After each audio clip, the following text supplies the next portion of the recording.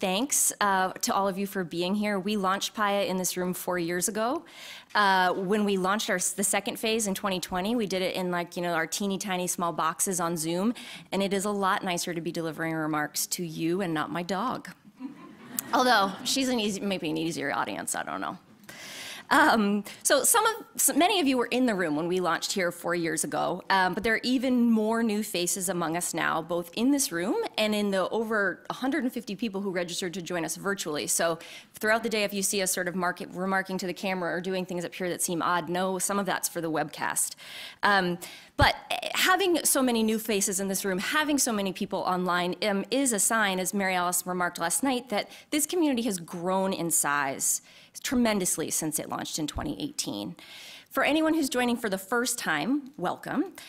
We'll introduce ourselves again because we always do it just so folks know what they're getting themselves into. But we're a national initiative here at New America, multi-year initiative dedicated to advancing youth apprenticeship as a strategy for restoring the link between American education and economic mobility. 4 years old this fall, PAYA is a collaboration of national partner organizations and philanthropic supporters who work together to build this field and increasingly to empower you all to lead it. Many of our partners and funders are in the room today, and in case I run out of time at the end here, which I'm famous for doing, let me make sure that I say it to you all loud and clear, once and for all. We would not be here on stage today in a room full of people without your partnership, your leadership, and your friendship. Thank you. Oh yeah, and I have these, don't I? Forgot about this. All right, so over the past 4 years, we've had the privilege of working in communities and regions across the United States where dynamic public and private partnerships are working to build youth apprenticeship in a wide range of industries. These programs provide on-ramps into jobs and careers in IT, in cybersecurity, in healthcare, advanced manufacturing, financial services, the skilled trades, education, and more. And in a second, we're going to tell you just how many of these occupational pathways we've seen seeded over the last 4 years. It's pretty incredible. Through the work of all of the people represented by dots on this screen, we see growing evidence that youth apprenticeship can provide positive outcomes for employers, for students, and communities. Ultimately, PAYA's goal is to expand high-quality youth apprenticeship so it becomes an accessible, equitable, mainstream post-secondary option for American high school students. As we work towards this vision, PAYA advances 3 core objectives. We work to support place-based partnerships that increase the number of youth apprenticeship opportunities available across the country that are aligned to PAYA's definition for high-quality youth apprenticeship and the principles that we developed collaboratively as part of our first phase of work. We work through our network and the relationships that Anne-Marie referenced to facilitate learning and innovation in the field and to support the wide-scale adoption of best practices and enabling policies across the nation. And we work with all of you to tell stories, to collect data, to build evidence, to strengthen the case and the evidence base for youth apprenticeship, to raise awareness of its potential, and to mobilize policy, action, and investment to really change the narrative about the options that are and should be available to young people today. Our first launch phase, ran from fall of 2018 to fall of 2020 and focused on establishing norms and foundational resources to lay a foundation for what was back then a small and disconnected and nascent field. Honestly, we didn't really know what to expect when we launched. We knew that we had sort of a core community of excited people, but we could never have predicted the initial interest we saw in the first round of grants that we made. We had an office pool going. I think the high guess was 42 applications. We were refreshing all morning on the day they were due, and we ended up with over 230 applications from 49 states and Puerto Rico. Unfortunately, we couldn't work with everybody, but we had a tremendous group of 9 partnerships that we funded in that first year of work. Many of them are with us today, and the overwhelming demand from the field led us to establish the PAYA Network, which was not secret for you all here. That was not part of our original strategy, but it has proven itself to be a remarkably useful, durable, and impactful part of the work. In the second phase of our work, we launched in the middle of the pandemic, and we designed that really to maintain the momentum and accelerate the program development and design and implementation efforts that we had seeded in phase one. Again, launching in the height of the pandemic, a tumultuous time for young people, for businesses, for our economy, for our communities, we really didn't know what to expect. We weren't sure if youth apprenticeship would survive the tumult of the pandemic. Would the partnerships that we had seeded and supported persist? But I think it's testament to the dedication and commitment of many of the people in the room and their partner organizations listening from home that the answer to both of those questions was a resounding yes. And today, I'm going to skip a slide here and go right to that one to share proof of these yeses to many of you. So on this prior slide you saw there's a map with lots of tiny little dots. There's some bigger dots here. Prior slide was the PAYA Network. Anne-Marie mentioned this. We have 49 place-based sites that participate in this virtual learning community we've established. And I actually think if we were to truly survey who's attended a lot of those events, it would be almost double that. These dots represent the PAYA grantees, and we've had the opportunity to work very closely with the sites indicated by these green. The lighter teal dots there are our first round of grantees. There are 9 of them.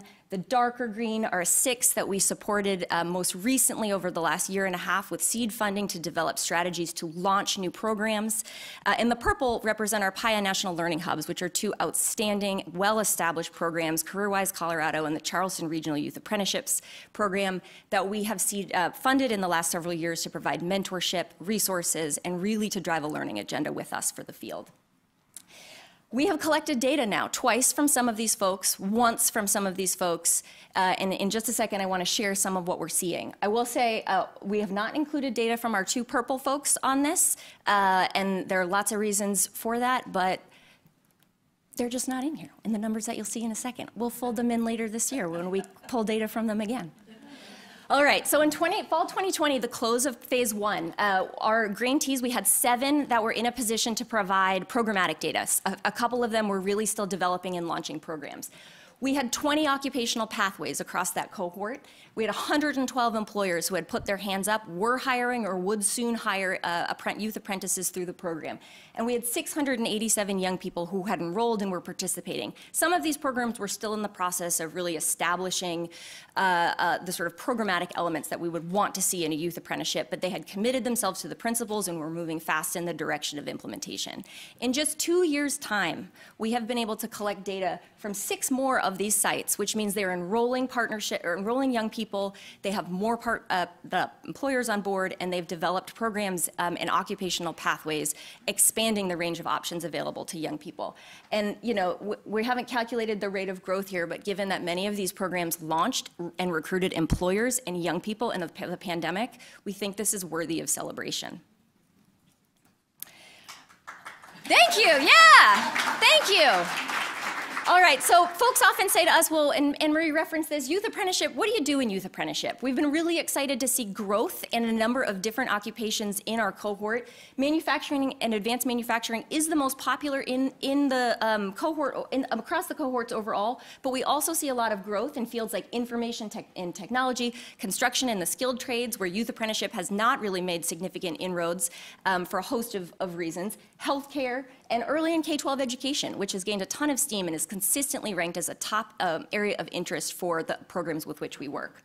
We're also really proud to tell you that PAYA grantees enroll a greater share of non-white apprentices than we see in the U.S. registered apprenticeship system overall.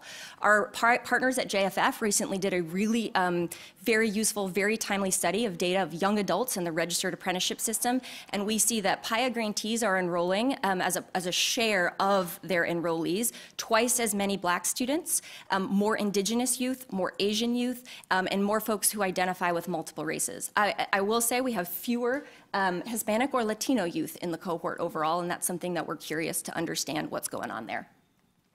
We also have a higher share of female apprentices enrolling at our PAYA grantees than we see in the U.S. registered apprenticeship system overall. For reference, our friends at JFF found that over the last 10 years, the share of young female apprentices, so apprentices in the registered apprenticeship system who are between the ages of 16 and 24, it's only about 7.1% female. So while this may not seem like, it's the gender parity we would hope to see, there are signs that when well-designed programs are stood up, when intentional recruitment is designed and delivered, we can make these programs more equitable, and we can attract people into these pathways to provide the sort of structured, supported learning opportunities that we know can make a difference in young people's lives. We also see some interesting patterns of, this is a slide, I thought. So we know in the registered apprenticeship system overall and in our labor market, there's significant gender segregation. And by this, we mean that women and men tend to be clustered in certain types of jobs and certain types of occupations. And to some extent, we see that persist. We certainly see it persist in the registered apprenticeship system overall. And we do see some of that in the PAYA data, and it's something we're keeping our eye on. So female apprentices in the PAYA sites are overrepresented in fields like healthcare and education, just as they are in the labor market overall. Male apprentices are overrepresented in fields like manufacturing and the trades. Again, these mirror patterns that we see in the labor market, but what we'd really love to see is signs that apprenticeship and youth apprenticeship can dismantle some of these patterns and shift the direction. And a bright spot, we do see near gender parity in the IT pathways and business operations pathways that our grantees are running. So that suggests an area where we want to understand, how is that working? How did they do it? What does it look like? And what lessons can we extract from the success in those spots and bring to other areas? But despite some of the bright spots that we've seen through PAYA over the past 4 years, we really can't ignore that the COVID-19 pandemic and the ensuing economic volatility will continue to have a long-term effect on the economic trajectories of young people. Youth employment has returned to pre-pandemic levels, but significant gaps by race and gender persist. Enrollment in college remains 10% lower than it was before the pandemic, and the greatest declines continue to affect younger students, particularly Black and Latino men. While many of these young people are likely to return to some form of post-secondary education, a growing body of research indicates that delaying college enrollment may have significant long-term negative impacts on individuals' labor market outcomes over time. And frankly, with or without a college degree, a young adult today is less likely to earn as much as his or her parents have done in generations before. Basic necessities, housing, healthcare, education, childcare, that were affordable to previous generations are far more expensive for young people today. And that was true even before this inflation crisis that we hear about all day, every time you turn the radio on. But all of this makes the transition that young people face when moving from high school into adulthood even harder to navigate. And many of the proven paths to make that transition, to proven paths of the past, are becoming less reliable for them even as they become more costly. So we here at PAYA are not naive enough to suggest to you that youth apprenticeship is going to solve all of those problems. We know that as promising a strategy is, it's not going to solve them all. But I think as many of the folks in this room and online, I suspect, can attest, apprenticeship is uniquely suited to meet the needs, the immediate needs of students transitioning out of high school who are, as many recent surveys have demonstrated, increasingly demanding education opportunities with stronger, more direct connections to the labor market. As we think about launching our third phase, and we've said this is our 4th birthday party, so we've had kind of 2 phases of 2-year work, and we're excited to be looking ahead and launching today, sort of soft launching today, the next phase of our work. But we do see that youth apprenticeship is experiencing growing interest in the field that's driven by a convergence of educational, economic, and social forces, and an uptick in both public and private investment in the model. This mounting momentum presents a rare opportunity for PAYA to leverage and expand on the work that we've done these past few years to ensure that high standards, a commitment to equity, and a vision for long-term sustainability remain hallmarks of the youth apprenticeship landscape as it enters its next phase of growth. To date, the infrastructure that we have built for this field has enabled local, state, and national partnerships to develop, connect, collaborate, commiserate, more effectively under a shared vision for this field, one that is grounded in the PAYA principles for high-quality youth apprenticeship, which are printed and all over the back. If you want to take one with you later on, we've got lots of copies. But before anyone accuses me or PAYA of making this all sound easy, let me also say it clearly, it's anything but. The innovators in this room can also attest to that fact. If we've learned anything in the last 4 years, it's that building high-quality youth apprenticeship programs and the relationships that undergird them can be slow, painstaking work, but it's happening, and it's beginning to happen faster and faster and more efficiently around the country. And that means as a field, we're approaching a pretty critical transition point. So ultimately, PAYA has always seen youth apprenticeship as a strategy to really rethink how our systems prepare young adults to succeed in adulthood. It's always been a core tenet of our vision. It's sometimes been hard to explain, but ultimately what we hope to see is youth apprenticeship driving the kind of systems change and systems alignment that can pay dividends not just for youth apprentices, but for young people across the country as systems become more efficient, more cooperative, and better aligned.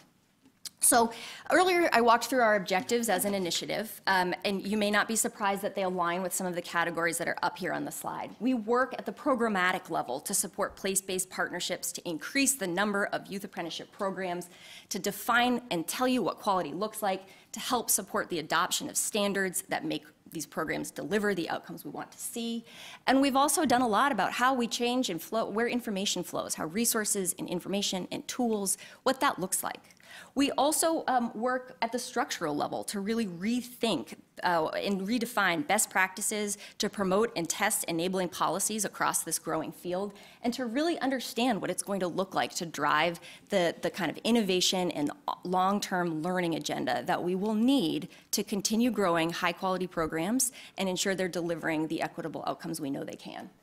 And finally, a lot of our work is thinking at this cultural level. What does it mean to build a case, build the evidence base, tell the story of youth apprenticeship and the organizations and young people that are witnessing and experiencing the power of these models to really change how we think about the way young people should enter adulthood, what the right choices are, what the good choices are, and how do we shift that narrative thinking?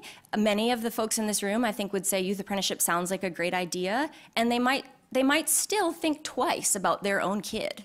And we really need to change the narrative, not only to make more of these high-quality programs available to people, but also help people understand that there is more than one way forward in America for young people to achieve economic success, to find economic opportunity, and also to find passions and people and networks that will support them as they transition from being teenagers into this weird sort of liminal space of their 20s, and increasingly maybe also their 30s, but that's a conversation for a totally other day.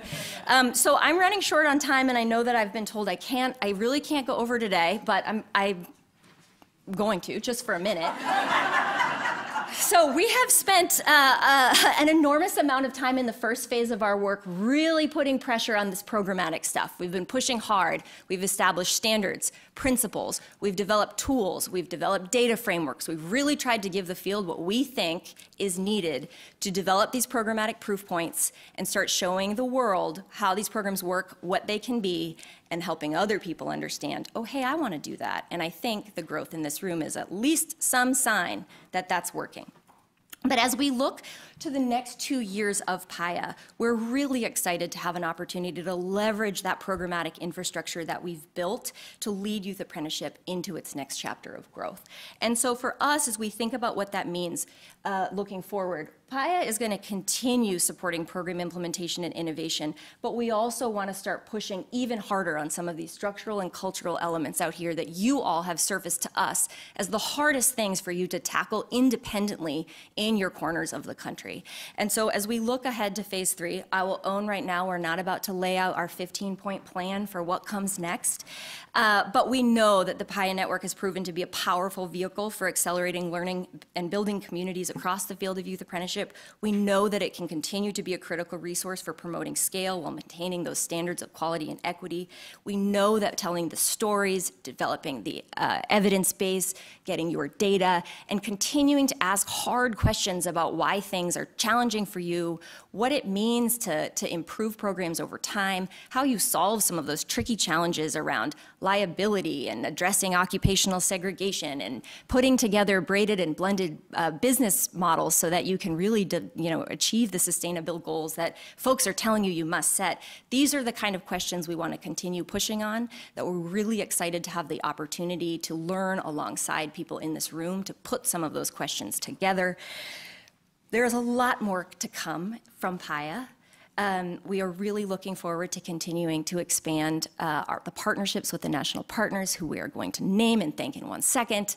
We're really looking forward to continuing to support the work of our place-based grantees, and we are really looking forward to continuing to figure out just how powerful the network can be as a vehicle for learning and helping this field continue to sustain itself over time. But today, I'm going to get out of telling you about that whole work plan by reminding you that this is actually more of a celebration of what we've done. And so we want to pause today to recognize a lot of the folks in this room who've been working really hard. They've taught us a ton of stuff. They've done a lot of work. And for the last couple of years, they've mostly done it in front of computer screens. So in just a second, we're going to kick off our official program, but I want to say a couple of really important thank yous in case that you don't get to hear us celebrate the work that they've done. First, I want to make sure that we say in no uncertain terms that none of this work would have been possible without the support and expertise and network of our incredible national partner organizations who do research, who provide technical assistance, who provide sanity checks frequently to make sure that we are on and remain on the path that we've set for ourselves together. So these are Advance CTE. Kate's here in the room today. Make sure you say hi. She'll be up on a panel later. CareerWise Colorado is in the room. Ryan and Jill. Education Strategy couldn't be with us today, but they are a wonderful partner as well. Kathleen and Ryan and Matt continue to support all the work that we do. JFF is represented here today by Andrea Messing-Matthey. Thank you for being here. National Alliance for Partnerships and Equity. Brittany will be on stage with us momentarily, but she is not getting mic'd. She's getting mic'd. And the National Governors Association, I have seen Jordan, and I think I've seen Rachel right there. Thanks to you both for being here. And our folks from Trident Technical College, Charleston Regional Youth Apprenticeships, I think Rob is in the back. Melissa couldn't be with us today, but thank you, thank you, thank you, thank you.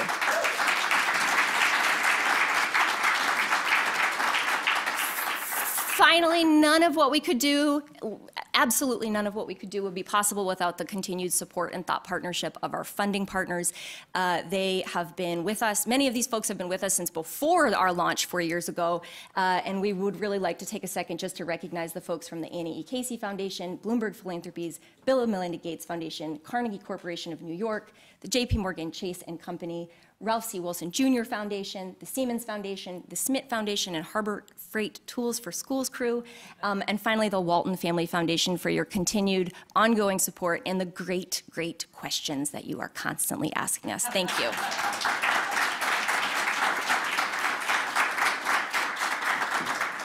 And really quickly, if you'll permit me to do this, I just want to say a very quick thank you to our staff here at New America, our talented and tireless and tired tech events and tech colleagues, Molly, Angela, Morel, Riley, Jason, and Shannon in the back. Thank you so much. Anne-Marie and Paul for being here and supporting the work that we do.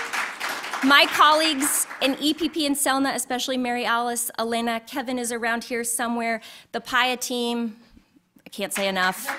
Mike, Kelly, Sarah, Fabio, who did these animations that I still can't quite figure out how to quick food, but they're amazing. And to all of these other folks across New America who make everything we do possible, Christine, Garrison, Shayna, and the development team who help us pay the bills. You don't get named enough up here. I hope you're listening or someone tells you, but thank you, thank you, thank you.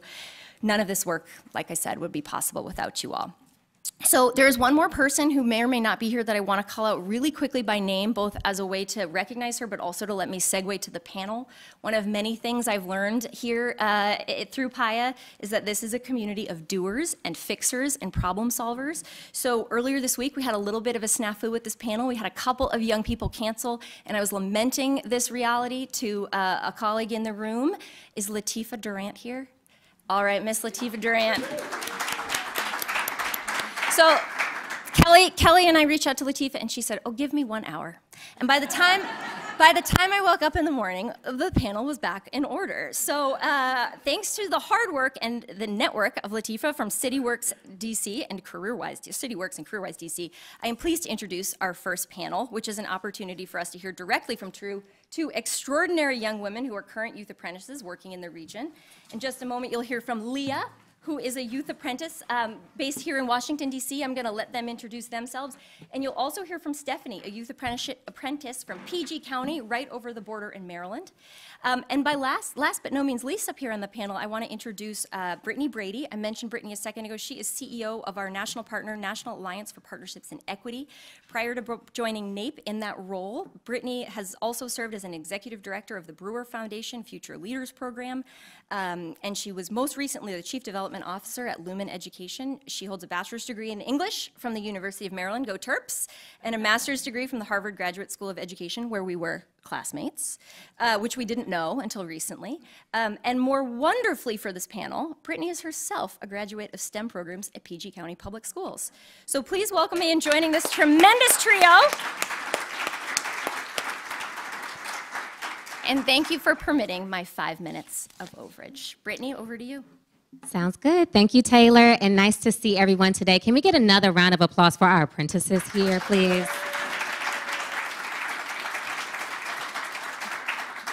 So as Taylor mentioned, I serve as CEO of the National Alliance for Partnerships in Equity, and we partner with PAYA to really focus on youth voice. So it's appropriate that I'm here with our youth apprentices who are brilliant and amazing, and I think you guys are really gonna be wowed. So I won't take up too much airtime. I'm gonna actually start off by asking both Leah and Stephanie if you all could share with me where you are, what your role is, and a little bit more about yourself. So your name, your role, and what your apprenticeship is like thus far. My name is Leah Sloan. I attend KIPP DC College Preparatory. I am a finance apprentice with Freddie Mac in DC.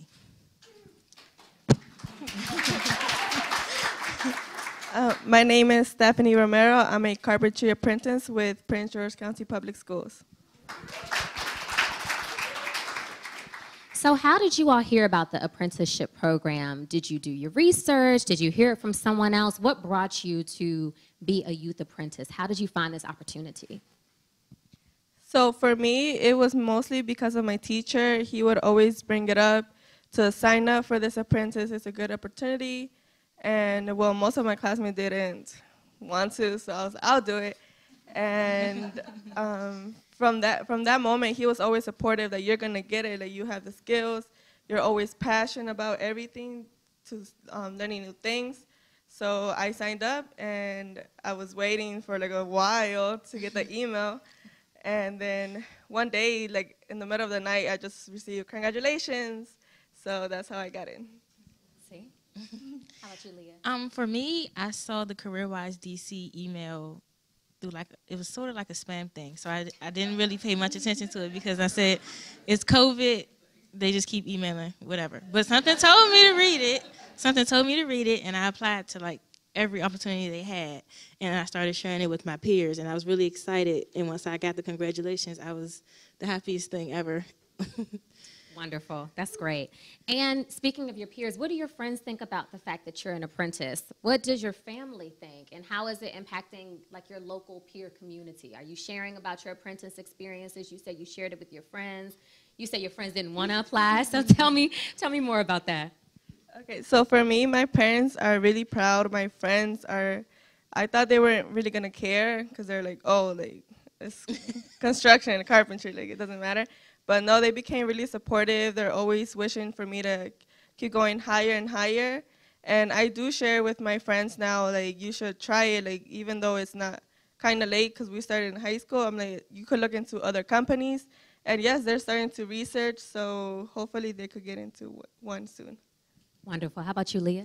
For me, I have a friend, and we do everything together as far as opportunities. So I made her apply with me, and she applied, and she got into HR, and she's also an apprentice, well, former apprentice now, but she was an apprentice with me. I shared it with everybody who I knew had the skills to become, you know, an apprentice with the company. And ever since then, I feel like my family is proud, my friends are proud, everyone's proud of me, and they're my motivation to keep going and strive through it. Are you all proud of yourselves? Of course. Of course. Okay, we often describe youth apprenticeship as a triangle. There's the high school, the college, and the employer. And you're kind of bouncing all between those different areas. What is that like? How do you, first of all, maintain balance? You guys are busy ladies. Yesterday we had a call with Leah, and she said, oh, I have an interview. I have a meeting with my supervisor. I'm going to have to leave. I have a hard stop at 2:30, right? And I'm like, oh, yeah, you've been in the work world. So how do you balance everything, and do you have to give up anything? Either one. Okay. For me, sometimes it's tough because I overwork myself a lot. So I feel like yesterday, I'm always like 2:30. Okay, now I have another one at 3. And I feel like I did a lot of community involvement my junior year in high school, but now my senior, I'm starting to dial it down a little bit and be more realistic with myself to not overwork myself. As far as balance, I feel like I can take on any and everything. I don't know why, but I do, and I am going to. So I feel like as long as I just keep myself going with the simple things that matter to me. Like I do a lot of community involvement, and I know that the more and more that I go about the specific things that I want to keep doing, it'll keep me balanced and it'll keep me going. I know.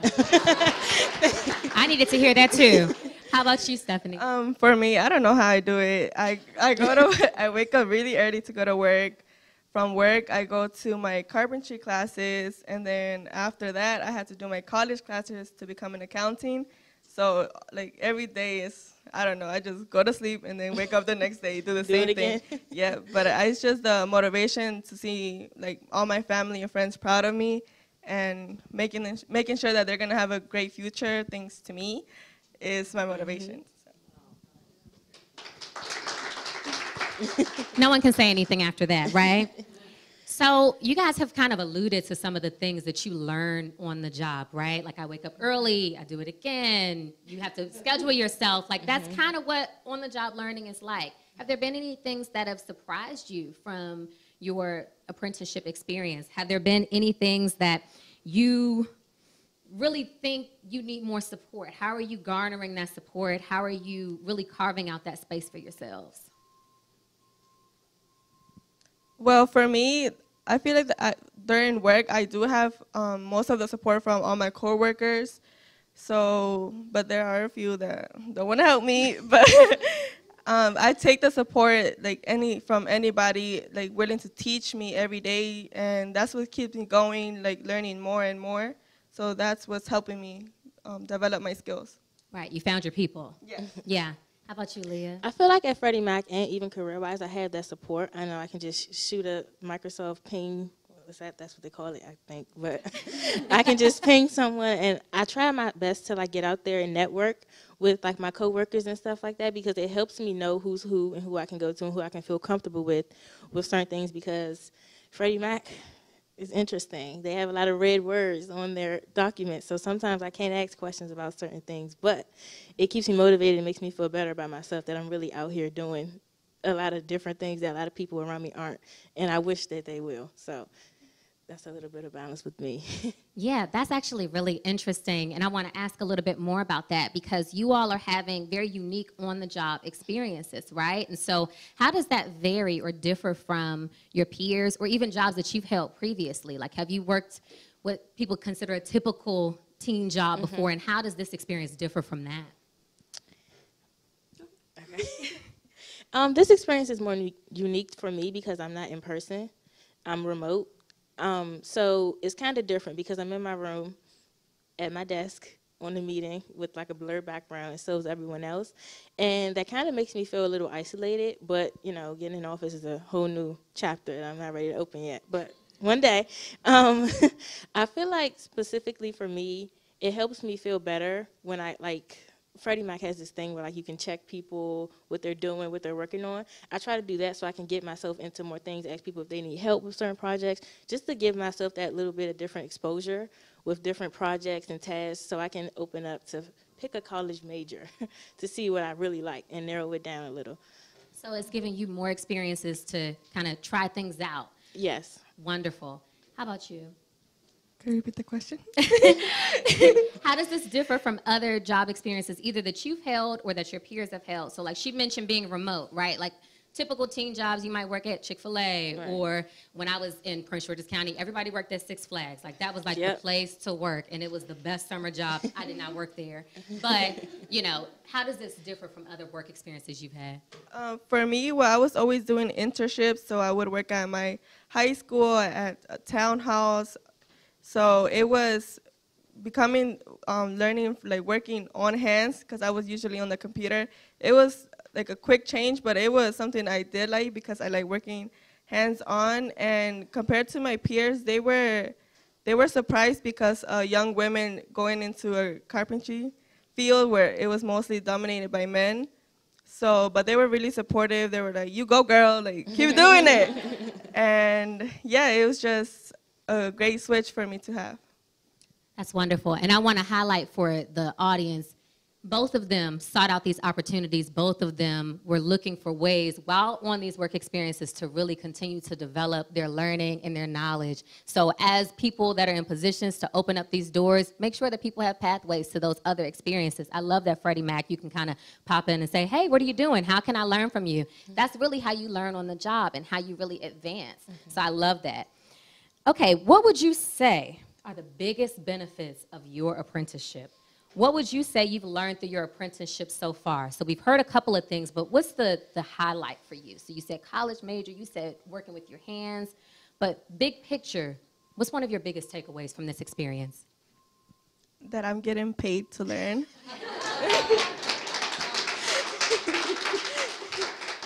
Exactly. I agree, actually. But I would also say the big takeaway for me is the different projects that I am doing and working on. Sometimes they're a little more harder than others.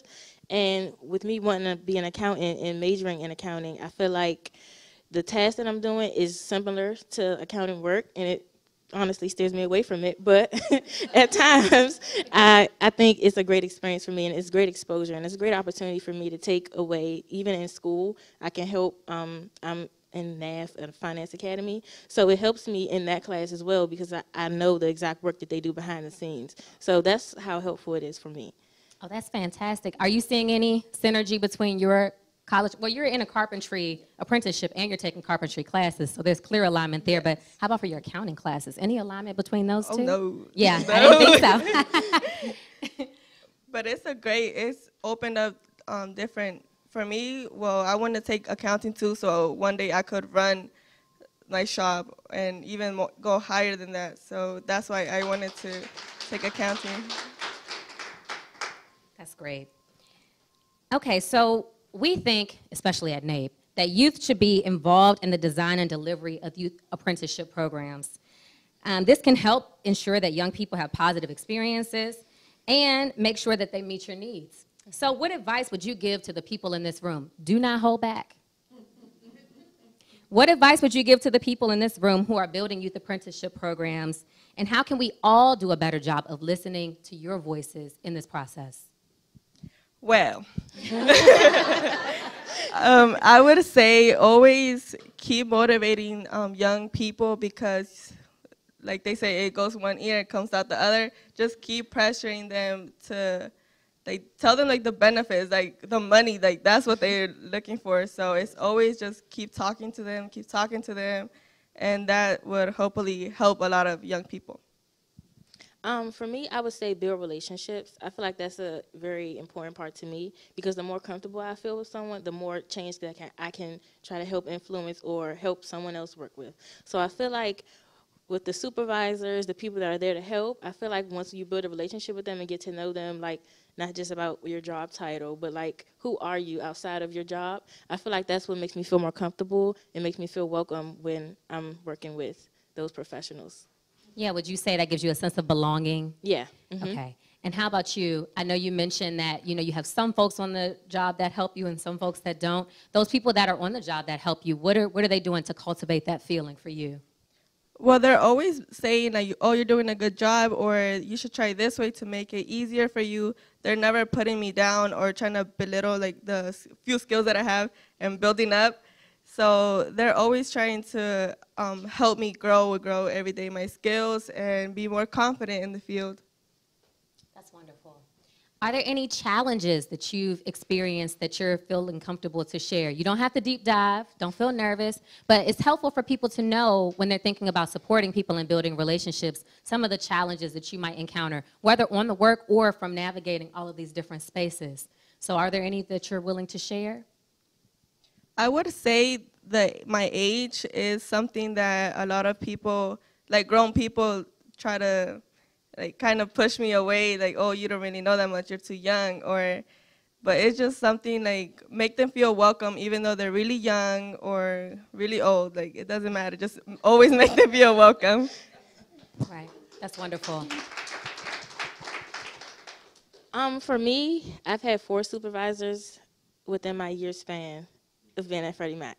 Now that has been different and unique for me, but I feel like the challenge I face is I have to switch from being a student in a classroom next to my friends and a teacher with directions on my paper to being an apprentice with this big long title and I have to live up to it and I have to do the work. And sometimes I'm scared to ask questions because I don't want to feel like, oh, I'm too young. And I feel like sometimes in the meetings, everyone around me is so advanced in the field. Like they have degrees, they've been doing this for years, and I don't know that much. So I feel like that's been the most challenging for me because I have to switch, like, not my personality, but like I have to switch like my focus. And I feel like sometimes I can't ask for help because the work is confidential, or I feel like I don't ever want to feel like I can't do something. So I try to push through it even if it's a little off, but you know, that's how I try to get through it. That's the biggest challenge for me. Is there anything that people can do to make sure that they see you? Because that's a bias, right? I'm just going to go ahead and say the word. It's a bias against people that are younger.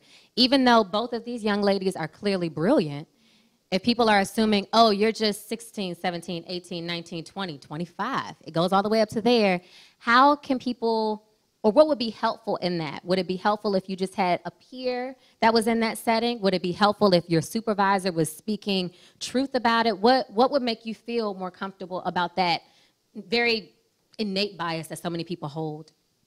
Well, for me, since we work with different people every day, I would say like the supervisor telling them, oh, make sure like she learned something today, or because sometimes I'm doing the same thing over and over and I'm trying to learn more and more new things.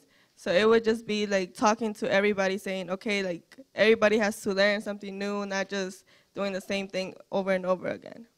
That's wonderful. How about you, Leah? For me, I would say my supervisor was also working in high school, so she understands almost everything. And that's really helpful for me because I feel like I love working with people that understand, because I feel like people can say it all day, but you've never done it or you've never been through it, you don't really get it. So I feel like the pair that I have now is perfect for me because she understands, like, I have 1,000 assignments. I'm doing college applications every day as well, as long as doing accounts payable, whatever. So sometimes that's much more helpful for me when I can just say, hey, things are rough at school. And she always asks questions. She's always interested in learning, like, what's going on around me, how can she help, how can she make it better for me. So I feel like that's the most helpful part for me, is working with someone that understands where I'm coming from and has been in my shoes before. Indeed. So someone that's been in your shoes, and also people in positions of power, making sure that that space is ready for you. I love that. Okay. When thinking about, both of you all mentioned the fact that getting paid is a big benefit.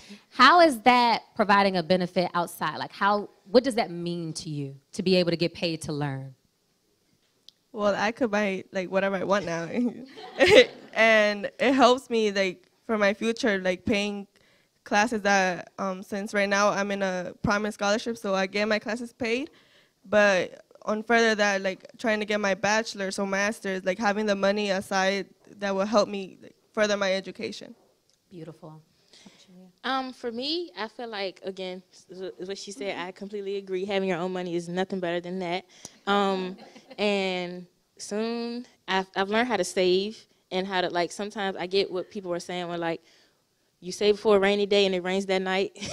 I get that because that happens a lot. So I feel like it's preparing me for, I mean, well, now I'm 18, but it's preparing me for my adult life. Like, I need to save my money. It teaches me money management and everything with, like, the money part about it is so important to me because I feel like my specific choice of apprenticeship with finance, I felt like I would do it for free. I mean, I would take that back if I was doing it for free. But I feel like me getting paid is like very important to me because it's something I'm passionate about. So I feel like if I'm doing it and I'm getting paid, that's like the most important thing to me because it's like now I can teach other people. I can try to help other people get on my not my level. I'm not gonna sound like that, humble myself, but help people get to where I've been and like teach them and help them along the way. So I feel like that's the most important part to me. Yeah, lifting as you climb. And both of you all being invested in at this age, you don't want to sound, I will not be humble for you, okay? They want to get on your level because everybody wants that freedom and flexibility of having their own income and being able to invest in what they need to invest in. College applications, every time you send off your SAT, you have to pay. Everything costs to make that next step. And so you having the money, you don't have to ask someone else for, means that you can do whatever you need to do for yourself, which is really powerful. Okay, before we open it up to the audience for questions, because I'm sure we have a lot of questions in this audience. I see people's heads nodding and smiles and everything, so they're probably ready to go. But before we do that, what are your plans for the future? What do you want to do when you finish your apprenticeship? And what's next for you in terms of work and learning? So give me the grand vision for where you see yourself. And it doesn't have to be perfect, because the paths change. But what do you see for yourself now? For me, it's running my shop, and at one point running the accounting positions and all of that. So being higher and higher every year, trying to get a raise.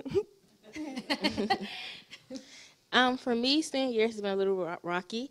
So I've always wanted to get a degree, and I've decided that I want to get my degree in finance. I mean, not finance, accounting. But working at Freddie Mac has told me maybe not. And sometimes I feel like, yes, I'm going to do it. But I feel like I also want to become a full-time apprentice to get that experience because school does cut into it a lot because I can't give my all sometimes. So I'm trying to balance that, but I know I want to get my degree. Just like her, entrepreneurship is a part of my pathway as well. I'm going to get my real estate license in December. I also want to fund my own business with like helping people experience opportunities. And I feel like me getting my accounting degree will help me be able to find ways to fund that better. It's saying like the CEO is also an accountant. So I feel like that's where my pathway will take me, and it better not change because I'm tired of trying to figure out what I want to do. Transferable skills. You never know, the path can be circuitous. Something that I love to ask youth, so we talked about very concrete things that you want to do. When you're looking 10 years into the future, who do you hope to be? A millionaire. Hello. I want to be that someone that I wish I had, whether regarding my community, regarding a supervisor, regarding, no, I'm not going to say a parent, but regarding, I just want to be someone better than I am today and rich, of course. So, Of course. And I want to give back. Motive. Yes, and I want to give back to my community as well. So that's my goals, my long-term goals. Absolutely beautiful.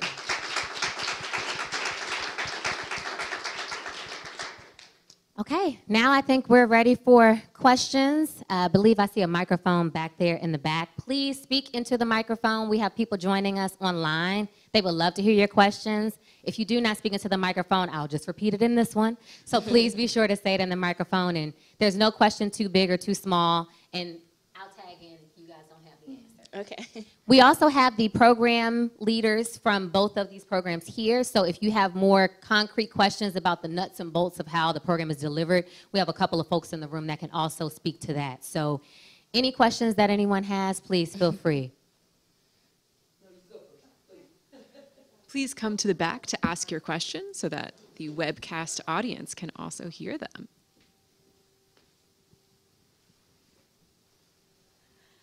Hi, your story is incredibly inspiring. Question I have is, do you find yourself explaining youth apprenticeship to the other adults in the school, like counselors, teachers? Is this something that is kind of something known in your school, or is this something you find you have to explain to the other adults as well? For me, it's something that is known in the schools because throughout the years they had other apprentices for other trades too, like electrical, cosmetology, nursing, pharmacy. So for me, it was already known in my school. I just had to ask about it. For me, not really, but really, because sometimes I try not to make it seem like, because I have friends and I have peers that say, where you going? When I'm dressed like this, like today, I don't want to say, oh, I'm giving a speech for my apprentice. I don't want to sound like I'm better than anybody. So I try not to talk about it too much, but I do want to talk about it because it is something that exists, and it is something that more people should become a part of, and they should definitely use the experience as something that they can learn from. So I'm just wondering, when you first applied, did you rank what areas you wanted to be an apprentice in? In other words, did you have to put like carpentry first and medical or second? How much choice did you have in applying to where you were going to be an apprentice? I only had one choice, which was carpentry, because I was already in the class, but I could always branch out to other fields. I could go to the sheet metal shop or painting, so it's not just I'm gonna stick to carpentry. I could always branch out, but I only had one choice. For me, it was a little different because they did have multiple options. In my application, I definitely kept mentioning that I was a NAF Academy of Finance student. So my career-wise DC advisor said, we're going to get you in finance. And I got in finance, so yay to that. Great, good morning. So good to hear your stories, so thank you for being with us today. Finances came up a number of times, rightly so, right? And I'm wondering about opportunities for you to learn personal finance. Has that been a part of any of the conversations that you've had formally or informally in the midst of all this? And if not, is that something that would be helpful to you and your peers? Yes, I feel like it would be extremely helpful. So for me, I'm in the NAF Academy of Finance, which is a 3-year course of applied finance. The first year, it was COVID, so hey, it's COVID. The second year, I was an apprentice, so that substituted for it. But I always had a relationship with the 2 finance people at my school, so I am still learning my personal finance experience. But I always hear from my mom, like, you're in NAF, why are you spending all this money? You should know better. So I feel like the personal finance part, it definitely works, and it helps. It's very helpful, especially when you're in the finance field, because you know what not to do and what to do, especially when you're working with a company and you have to budget their finance, which I've done before. And it's been very interesting when you see all of that money have to be budgeted in certain different categories. So I feel like that's definitely something helpful for people who don't have those kinds of courses at their school or offered. Good, thank you. So hi, my apology for being late this morning. Myself and my coworkers are from Potomac Job Corps Center. And my question to you, I do apologize for being late, and I didn't get late getting the front end of the story. You guys are in high school still, right? I am. I graduated class of 2022. Okay, so my question is, what impact has being part of a pre-apprenticeship, has it teetered your life? I mean, has it given you a better vision as to where you're going? Because so what we do at Potomac Job Corps Center, often we try to encourage our students to not only get a trade if they have to get their high school diploma, but we also try to encourage them to participate in an internship program. We just had a young man that finished and he went to Colorado. He's getting about $20-something an hour. They're paying for his residential for 2 years. He has to pay nothing. So how has this internship impact you, and where do you see yourself going forward? For me, I think it paved the pathway for me. It gave me a lot of exposure and different opportunity to see, as a teenager, working from a different position than, you know, not a peer. It gave me a different vision on how life can be and how it will be like in a professional setting. I feel like I've gained a lot of skills early. So like, for example, my supervisor switching 4 times on me, that was a little crazy. And I feel like for someone, when I speak to that about like adults that are already in the workforce, they can relate to that because that's happened to them before. But to me, it's a little different because I'm younger. But I am gaining those skills to learn how to navigate through those challenging moments like that. So I feel like it's paved the pathway for me, definitely. For me, well, just like your student, I'm getting my classes paid, and I'm going to get my journeyman's license. So it's always given me a vision, like I could do more than what some teachers told me or more than what people expect of me as a woman. So it has helped me a lot. Great, thank you.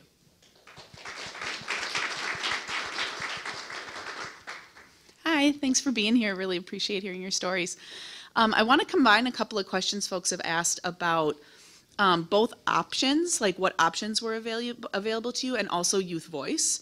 So I'm wondering if you have any advice to folks in the room about how to get ideas about what young people might be interested in building pathways for, and how we can navigate doing that when maybe there's like if you haven't seen it, you don't know that you can be it type of situation. So like, what advice might you have about creating more options so that more of your friends might be like, yes, that's for me, I see myself in that?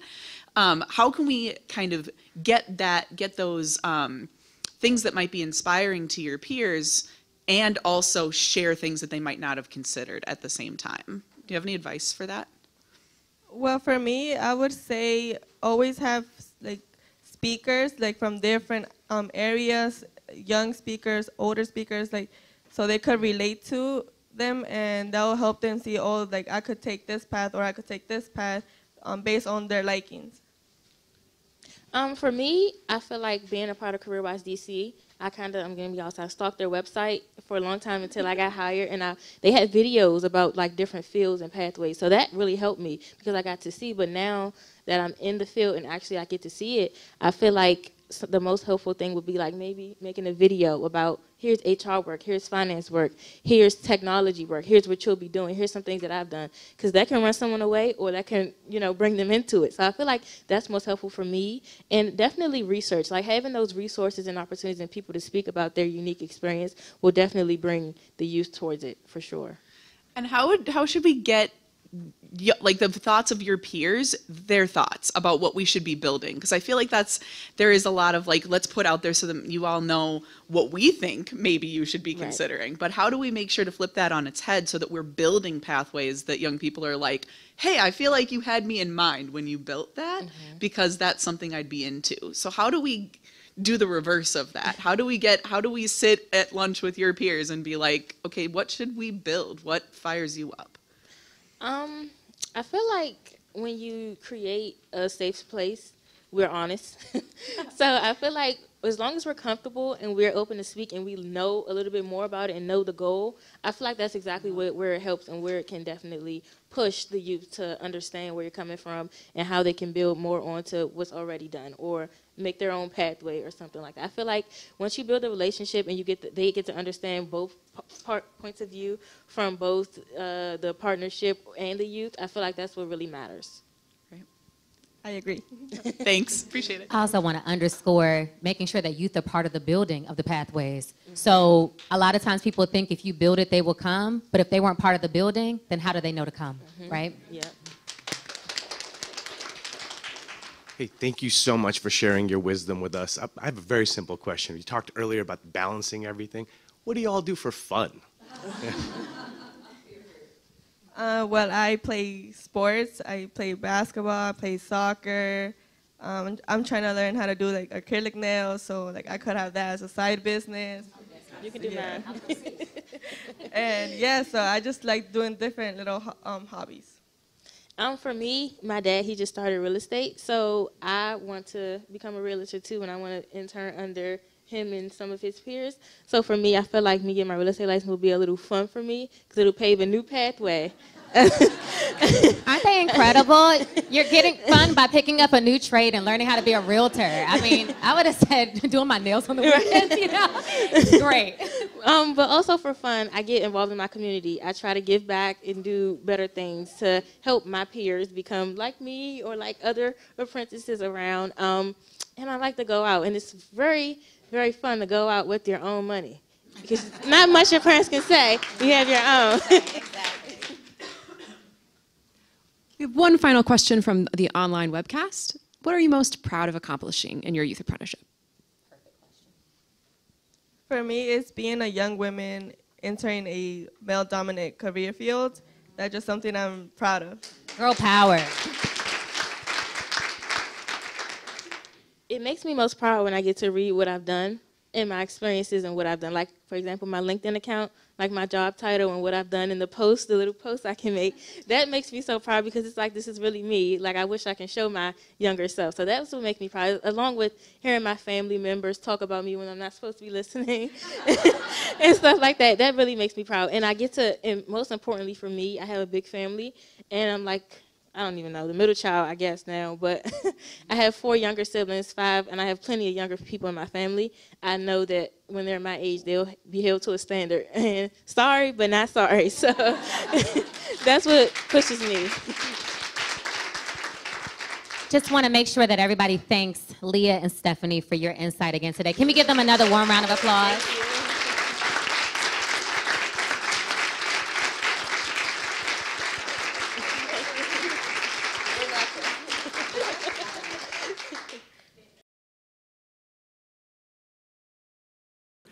Before we get started on our next panel, I wanted to introduce our President and Chief Transformation Officer, Paul Butler, to welcome you all again. Paul.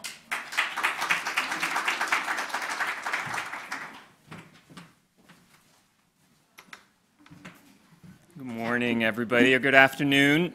I haven't smiled this much since I've been at New America, and it's been about 18 months, and I can see from the back heads nodding, which is fantastic. First, I just want to thank Mary Alice for allowing me to participate and to join you this morning. So as Mike said, I'm the President and Chief Transformation Officer, and that word transformation and overall the work of PAYA is so important to me personally, in addition to being important to the work of New America.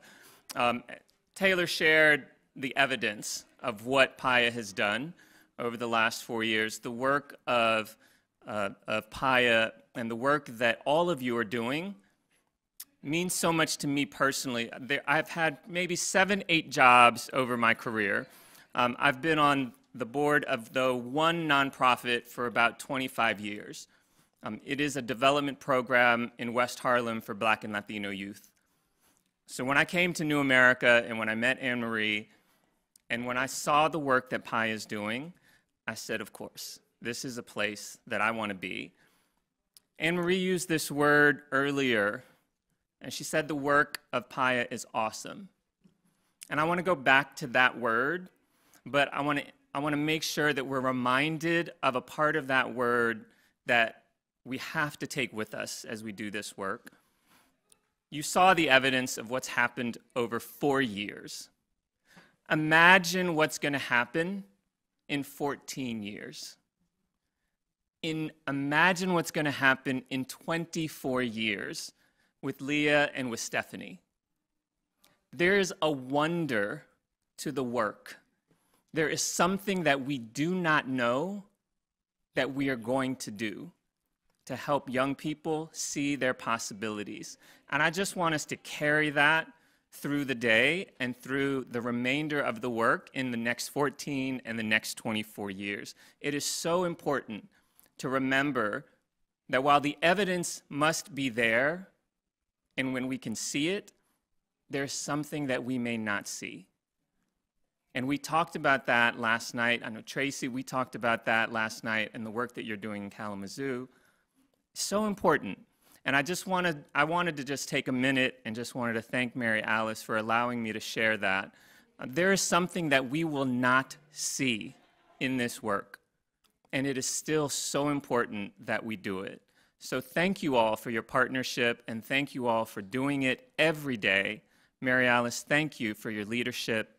This is incredible, and happy anniversary and happy birthday to PAYA.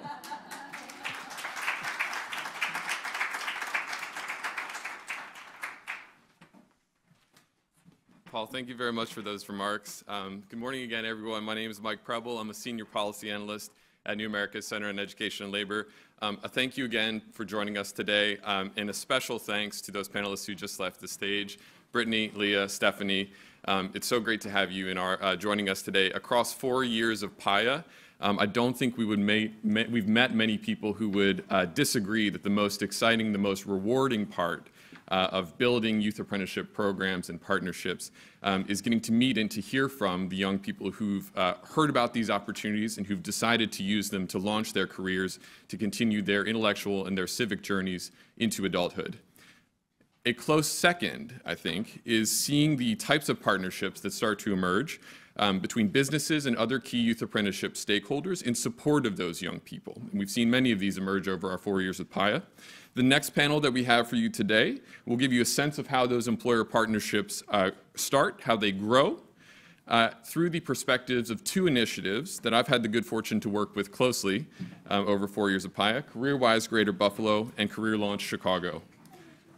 We've got our panelists joining us just now. No, not all.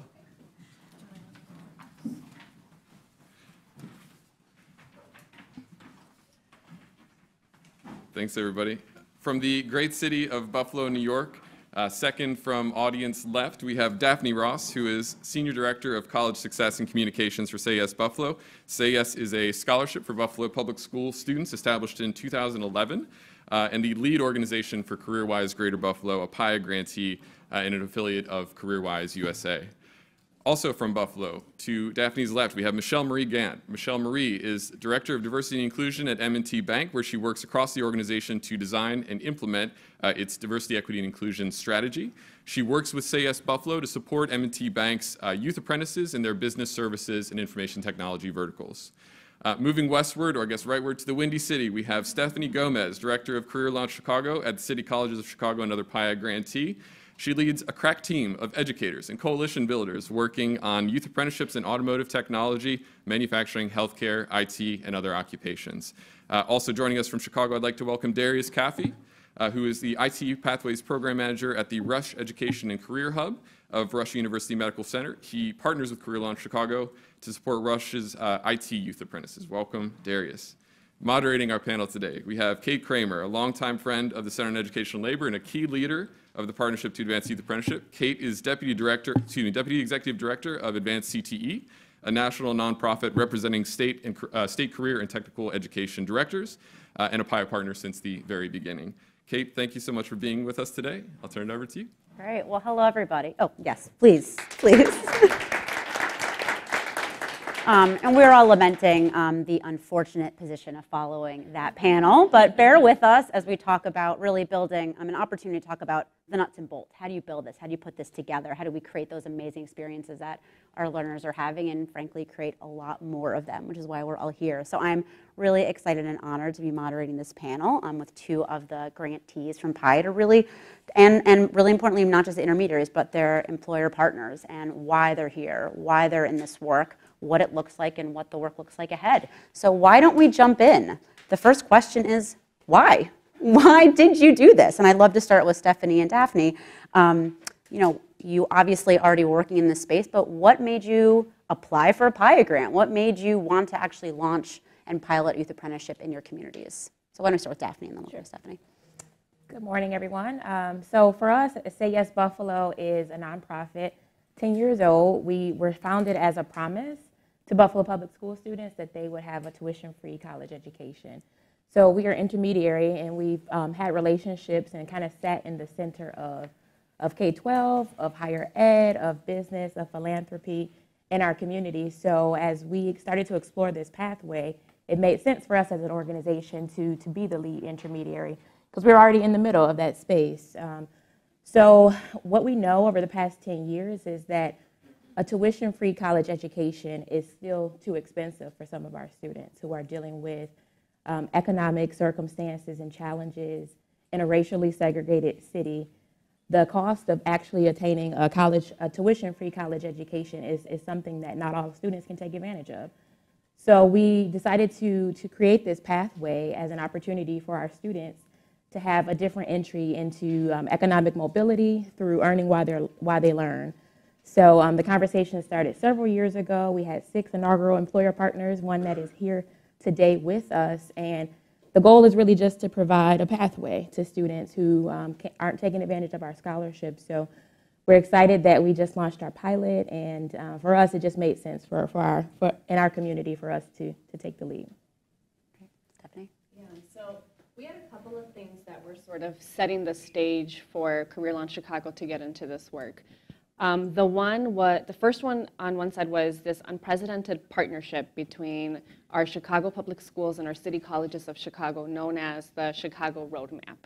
So this is the first time that, we're really talking about taking a relationship that in the past may have had moments of successful collaboration, right? So think of it like almost like this, where sometimes CPS and CCC made it happen, to a place of like full convergence, where now our strategies are uniform and we're taking these two huge institutions to come together to create that seamless path for high school students to and through college and into the career of their choice, right? And we're able to do that work through 5 different domains, one of them being career exploration and career preparedness, which is where Career Launch Chicago lives.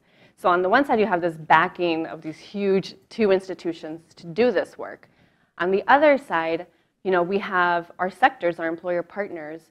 So we had sectors that were dealing with the urgency, the reality of their workforce retiring, right? So when we talk about the advanced manufacturing partners, they're like, we have 5 to 10 years before a large percentage of our folks step out, and we need to have a talent pipeline to funnel into these positions.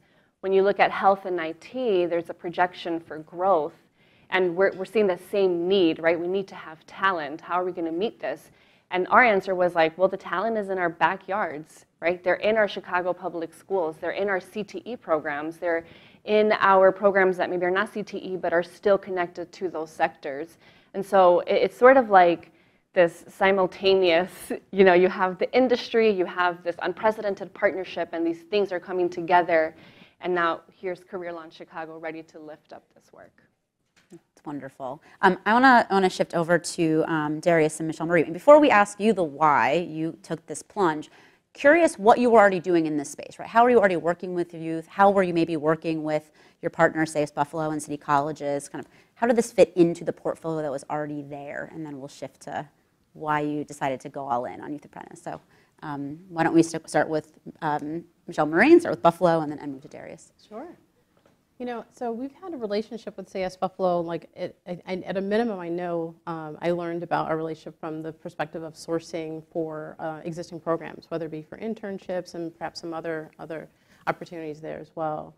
And similar to what we're talking about, like a lot of us have that like talent pipeline concern. Like, we want to be thinking ahead and thinking about where we need to get ahead of the challenge of people retiring, as well as looking to bring on new, bright, innovative individuals, right? And we need to challenge the system, right, to shake things up. So we've had some other successful programs thinking outside the box, right, of the standard or what the historical situation has been. It's like, from especially in the technology space, we've had programs where most recent one is looking at, we did a data analytics boot camp, for example, reaching out to the community and look at the various community members and say, there's an opportunity to train people who may not have had the degree in, say, that area. And we have the tools and resources. We have a tech academy we stood up that we can actually, upskill. And we have other programs that it's not necessarily focused on just youth, but it could be any age group.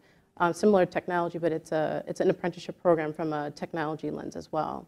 So this fit into our portfolio from the perspective of, we haven't done this before. We know we need to do it. We want to dismantle some of the standard historical systems that have that inherent bias and systemic challenges.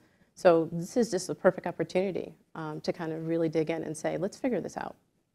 That's great. Darius. And I'll agree with that same point of us getting to the point where it was like, we see the work that's being done around the city. We see the different connections that we can make. We see the different resources that are being put out there, especially among these times.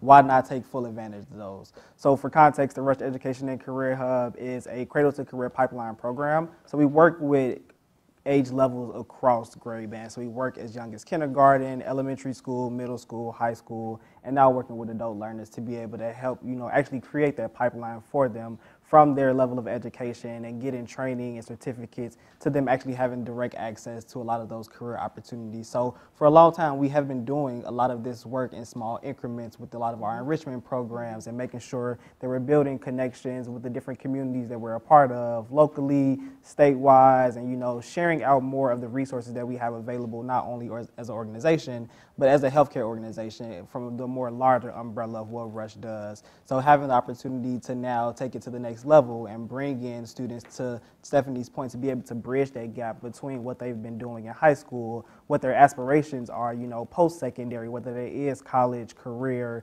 trade, anything like that. We wanted to be able to bridge that gap for them and provide support for them in those times where, you know, traditionally, historically, a lot of students lose support in those areas, especially transitioning from high school to college or figuring out kind of what those next steps are in terms of kind of that level of experience and training and skill sets that they have. So we were able to kind of take a little bit of a step back from what we were doing and kind of visualize and identify where some gaps were, so that way we can use that feedback to build off of the program that we're building now with Career Launch Chicago, with the other apprentices and students that we're able to bring into our programs. So it's wonderful because, I mean, obviously you two get it, right? You're like the ideal industry partners. You understand it. You understand the need. You understand that, yes, we need to focus on upskilling and reskilling, but we also need to build the pathway, creating those multiple pathways for students. So great. I'm curious, do the rest of your organizations understand that, right? Like, that is such a challenge. When we think about one of the biggest barriers when we talk to people standing with apprenticeships, it's getting in students, but it's getting employers on board. It's understanding that it's okay to hire a 16, 17, and we just saw 2 young women who I think all of us want to hire, right? Like right now. So I'm curious, you know, did you have the support internally, or if not, how did you build that support? How did you get not just you to say, yes, Darius, yes, Michelle, right, I'm signing up for this, but to get your organizations, right, to say, we're in, we want to pilot this, we're willing to take this plunge? Sure, I can start. Sure. So for us, you know, there was, on the onset it was fairly easy because I knew our CEO was bought in, right? So I don't think I ever had a conversation with him directly about this topic, but as soon as I knew he was in, and then our chief diversity officer, who's my manager, was in and supportive and part of the steering group with Say Yes Buffalo, it's just a matter of, we're going to figure this out now. Right? So then it became more of a situation where I feel like I kind of went on a campaign, an internal campaign within our organization to say, listen, we don't have all this figured out yet, but we're going to figure this out. And I kind of did my best to make it tangible, right? Use a very, for me, like I have a background in accounting and auditing and finance. So I use that as an example of, all right, so I can speak to, you know, entry-level accounts payable, general accounting, et cetera, and take them through what this could be, what that pathway could be, and talk through with my counterparts across the organization and use their example of that entry-level role and be able to say, let's talk about the different types of experiences that an entry-level person might have. And let's talk about the competencies and the skills that either you want them to come in with or we can make sure that we build. And let's talk about the type of education. What kind of classes you think you want to make sure that they take? And everyone, it's very easy for everyone to jump to, I want a 4-year degree and say that thing. I want a master's. Okay, let's talk about what's actually necessary to get started and to be supportive along the way. Let's think outside the box here. And that conversation had to happen several times. But we were able to get there, and we can really pull out the specifics of what's actually needed, what type of curriculum, what type of classes are critical, as opposed to sometimes a lot of the filler classes that are just in there that are important, but they're not necessary to get the job done. So once we kind of got more of that kind of campaigning out of the way, then it became a lot easier for people to visualize, like, yo, we can support this. We can do this. So I think that's kind of how it got started. Great. Now, Darius, I'd love to hear your story. Yeah, and I would agree that the visualization of it is important because that's a large part of kind of what we've been doing over this last year, kind of moving from our pilot program into a full-blown year, is getting more employer partners and more community partners involved in the work that we're doing. So very similar to you, I felt like I was kind of on a campaign, you know, sharing out resources that we have available, how we can recruit students and get them, you know, in these quality, equitable experiences, but also making sure that, you know, we're addressing their needs as well and that we're listening to them and kind of figuring out, you know, what gaps can we, you know, work to solve or find solutions for that are directly impactful to the students and the participants that we're working with, and not just us as an organization. A lot of it was very exciting to talk about because a lot of employers are like, oh, you all, we're working to train these students, get them certified, and, you're working to connect them to different folks. So a lot of employers were excited about it, but I think on the back end, it was more logistical. It was more so of, okay, we have these students, even to the point that Leah had mentioned earlier, of, these young people coming in and not necessarily knowing too much about the business workspace, but still being passionate about the work and getting the employers to be able to understand that side of things and allow them to see the growth of the participant and not, directly expect them to come in and know everything off the bat. But for us to be able to have that transparent conversation with the employer partners and the different departments that we're working with is that, these students aren't coming in as full-blown experts, but they will get there. This is why we're connecting you all to them so that way they can have more experience in this field, in this department, in this specific role. They can have conversations with you. They can actually feel like an employee and a staff member that is a part of your team and not just some extra person coming in to do work for you. We want all of our participants to feel valued in their experiences. So as we're having conversations with different departments and even with our internal team about how we're working with students, we always want to make sure that it's intentional and that it's something that, it's not blown out the way or something that kind of randomly comes up. Like they know from the start what this experience will look like, and they know that it's a growth period, and they're committed to this process with us. And that's what we want people to do, is be able to go on this learning journey with us, because that's what it is. All of us, we're still developing programs, we're still piloting new programs. It's all a learning journey, so we want the students to also be involved in that learning process with us from both ends, the internal and external side. So give them a quality experience, but also taking a lot of their feedback to help us build out an equitable program as well. That's great. So all we need to do is replicate you in every single community, right? I mean, I think that's the challenge, is you guys, you get it, you know how to talk about it. So I don't have time for this, but something to think about and for the group is how do we arm, right, industry, the people that are passionate with those right conversation starters, how to tailor and talk about skills, not just education, how to inspire that this is how we have to change business, right? Because it really is actually changing business and how we do that. And that's hard, but I mean, evolve or die. I mean, that's where we're kind of at, I think, in the economy and the workforce. So I want to bring Stephanie and Daphne back in. So we got the why, now the how, right? You got on board, we're in, let's figure this out. So I'm curious, a couple of like nuts and bolts, like how did you decide with your industry partners which occupational pathways to start in? There's obviously broad. So we'll start there, and then I'm gonna come back to also how do we make sure that college, right, is equally important to the career piece as well. So whoever wants to start. I can start, yeah. So we were just talking about this because I feel like we launched our first cohort so long ago, and we actually launched our first cohort in February of this year. Okay, like, and when we talk about it, like, 2 years ago, and it's like, no, dude, like we just did this. And, I came on in November of 2020, like super pandemic, right? Like I was hustling, trying to find, folks who understood it, people like Darius who saw the vision. And when we got started, it was like, what positions are we looking to work on? To be 100% transparent with you all, it was, what is the easiest thing we can make happen, right? Like, we have to get this off the ground. Definitely taking into consideration, like, the trajectory for this role, right? So that is something that you consider. You're like, what comes next after this? But it was like, what can we get lifted that won't maybe ruffle too many feathers, that will just get us moving and gaining momentum. So that was a big piece of it. You take the job sector analysis, you do look at the job projection growth, you look at the trajectory within for mobility, but it was also like, how do we make this happen fast? Sure. Yeah, for us in Buffalo, we, with the help of New America, did a labor market analysis of what the region's workforce needs were. So we settled on advanced manufacturing, business operations, and IT as to start with our verticals with, room to grow. We're hoping to expand that as we move to year 3. So once we had the industries in place and we had our 6 inaugural employer partners, like M&T, who is a shining star partner in our work, we had partners like Michelle Marie who did those internal campaigns and really figured out what are the entry points that students within those 3 verticals were able to take on. So there was some deep work that was done, and there were also some employer partners that had immediate needs in specific positions that fit within the vertical. So it was a combination of how can we make this work, and this is what we need right now. Yeah.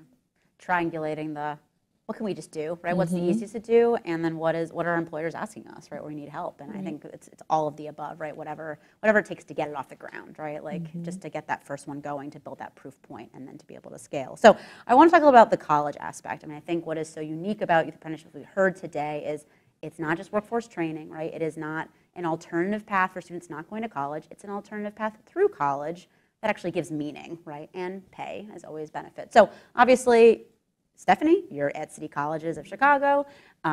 Daphne, you all started as a college promise program. That's so core. How do you really make sure that that balance stays? And I'm actually really curious, how do you also work with your employer partners to make sure they're equally valuing, right? Not just the on-the-job and the work-based learning component, but also that they're taking college courses and high school courses kind of all at the same, and make sure that that all those things really come together and provide all those options for students. Given our history as an organization, a college access organization, it just is central to what we do in this program. So it was never a question, I don't think, from the beginning as we started to roll this out, that the college coursework would be embedded in the program. It's just a requirement of our employers for them to make time for our students to take that related instruction. And our related instruction is embedded at a local private college. So our students are enrolled in associate's degree programs, but they're taking them on a part-time basis. So they can ease into college, because this is an alternative to going to college full-time. But we worked with our employer partners to pick the courses within those programs that we wanted to sequence that would align with the role that they were hired for business operations and IT. And then we have a workforce training center, the Northland Workforce Training Center, that we partner with for the RTI, for our advanced manufacturing roles. But those courses are also college credit bearing as well. So our tuition scholarship actually pays for the coursework. Our Promise program pays for the coursework, and the employers are only covering the wages at that point. Wonderful.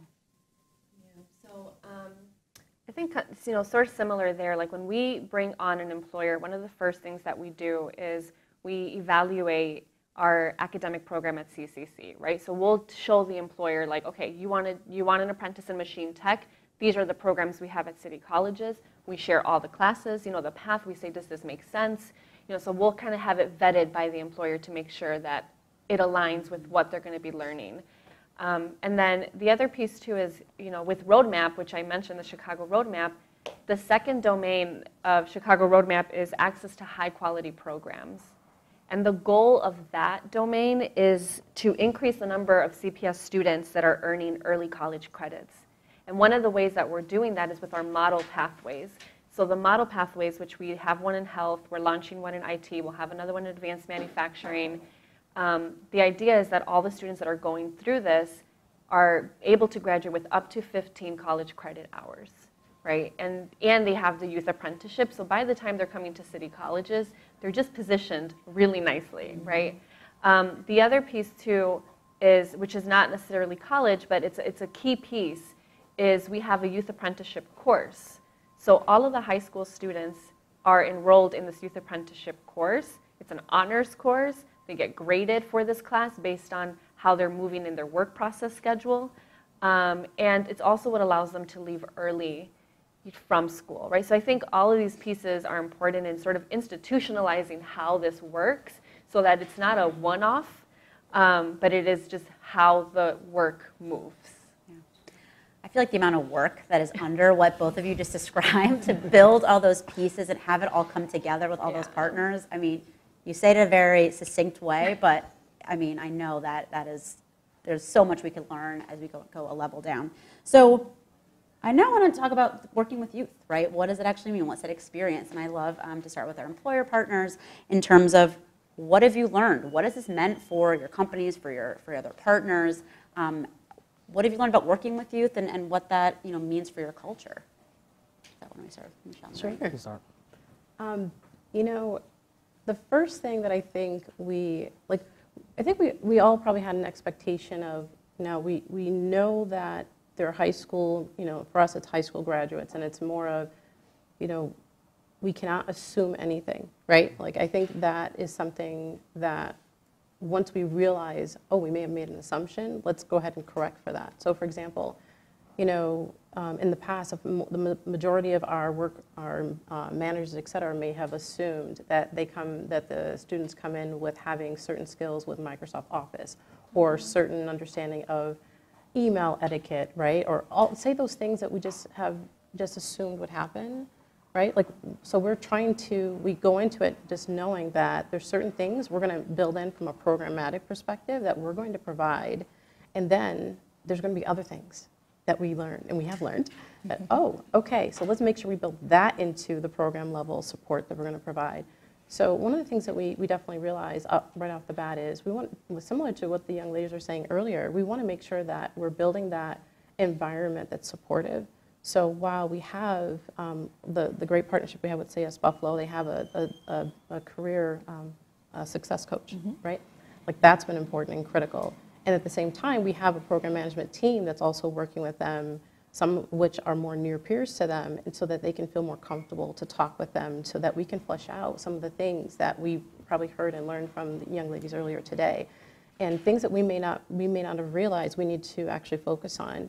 So we quickly also, as we set this up, we did our best to create an ecosystem so that they came in having a buddy, right? More of that near peer, someone that's assigned to them that they could hopefully get to know, relate to, ask anything they want, right? Anything they want. And in addition to that hiring manager, in addition to also as they move on, they have a mentor as well. So we're going into it knowing that we don't know everything. And we have to be ready, be empathetic. We have to be ready to listen, to get feedback, to respond, and be able to just be open, right? And not go into it with assumptions. So some of the things we've learned too, in particular, is the support that may be needed as they're juggling, right? There's a lot going from being in high school. They have to juggle, their course curriculum, going to work, doing their homework, all those different things, and that, again, historically we may not have thought of, like someone else has to, we never had to worry about that with perhaps if you're hiring someone just an entry-level role, or if you're hiring an intern, et cetera, because it's during a summer break. So what we're finding is that we're building more empathy and more kind of into the program itself. Like, it is a requirement for us to listen and to react and be able to work together to solve for the challenge amongst us within our employer base and also with our partners. Let's say yes. Darius. Yeah. For us, I would say that it's probably been two things that we've been able to identify. And one would be the state of the world that we're in right now and learning what that looks like from a young person's perspective. They're growing up in what this new world, will look like in terms of remote learning or hybrid work, or even in the way that we engage with youth and employer partners. So they're going through a lot of changes. But then we also notice how the needs of young people have changed over time, and they might not need the same things, that they did 5 years ago, because we're in a completely different state of living, learning, working. So we've been able to take a little bit of time to actually learn with the students about, kind of what the things that they're going through and ways that they might need to be supported. A clear example is remote learning, kind of transitioning from this hybrid virtual world that we were in. We thought that, having students on a more remote learning platform would be better off for them, but it's been 3 years of that, and children are tired of it. So even just, having conversations with students about kind of their experience in some of our certification classes and the way that they're engaging with employer partners in their internships, whether that's in person or remote, being able to take, full advantage of having them in our space to be able to help continue to cultivate the workplace that we're building and shaping, not just for us, but also for them. I was at a convening last week with partners from JFF, and one of the things that stood out to me was a conversation that we were having around creating our workspace to be environments that you feel like they can also be our colleagues in. And to me, that really stood out and kind of changed my perspective of the work that I was doing, because, as an employer partner coming in, training students, we're training students to enter the workforce, but are we necessarily training them to be our colleagues, sitting right next to us on panels, having these same conversations? So I think that just, being more mindful and intentional in how we engage and how we understand and listen to young people really does make a difference in how we change the work that we're doing to create better equitable outcomes for all of them. I think we could all use more empathy generally, and I mean, what I'm hearing is this isn't just benefiting these apprentices, it's benefiting your entire company, and frankly, this is an insight into what's coming, right? This is the next generation of employees, and they're really good, like, bellwether and insight into how we do need to evolve, right, to continue to be an inclusive, belonging environment, which is what younger individuals, what all of us want, but especially Gen Z in terms of what they're demanding as they enter the workforce. So last question, and then we will open it up to all of you. So it's a pilot. We started, you've been in works for, I mean, you say less than a year, but COVID years, so that's like a decade. Obviously, you're a little, like, tiny bit further along, but still really early, ramping up. What's your vision 5-10 years? What does this look like? What's the dream, right? That you keep this going, you move from the pilot to the proof. How do you scale it? What does this look like 10 years from now? So Daphne Moore. Yes, I think for us, we do want to be at scale. So right now we are in 6 of our high schools. Our goals over the next 5 to 10 years is to be at every high school. We have a team of career coaches that are embedded in the high schools doing the student recruitment. So our plans are to grow that team so that every student in Buffalo that wants access to an apprenticeship will have that access. So that will include recruiting students and making sure we're at scale, but also growing our employer partners and relationships. We had an overwhelming response in our first year of student interest in the 6 high schools that we were in. We had 53 positions and over 1,200 applications for those positions. So I think it showed us that the desire is there. Students want access to good paying jobs, and they want them right after high school. So we want to be able to provide those opportunities. So growth is what's next for us. Meet the demand of those 1,200 students. Yes. Amazing. Stephanie. I love this question because I love imagining what this could look like in 10 years and 5 years. I echo a lot of what you're saying, Daphne, but I do want to say, like, one piece that I hope we're at in 10 years, and I hope that Career Launch Chicago plays a pivotal role in, really is in demystifying what youth apprenticeships are, right? And I'm just going to call out, like, Stephanie, is this your dad? No, my coworker. Your coworker. Okay, okay. I was like watching him record, and I'm like, this is so beautiful. Still beautiful, by the way. Still super beautiful. But in my mind, like, youth apprenticeships become that thing that, like, families, that coworkers, that caregivers are so excited and proud about. Like how family brags about that one cousin who got that full, 4-year ride. Like, I want families to brag about, their young person in their life who got that youth apprenticeship and is going to move into that next year. And I think a lot of that work is just demystifying what youth apprenticeships are and creating that awareness, especially in our city in Chicago. I feel like that's the reason why, I believe youth apprenticeships are so, like, life-changing and can be life-changing. It's why I do this work with so much tenacity and passion.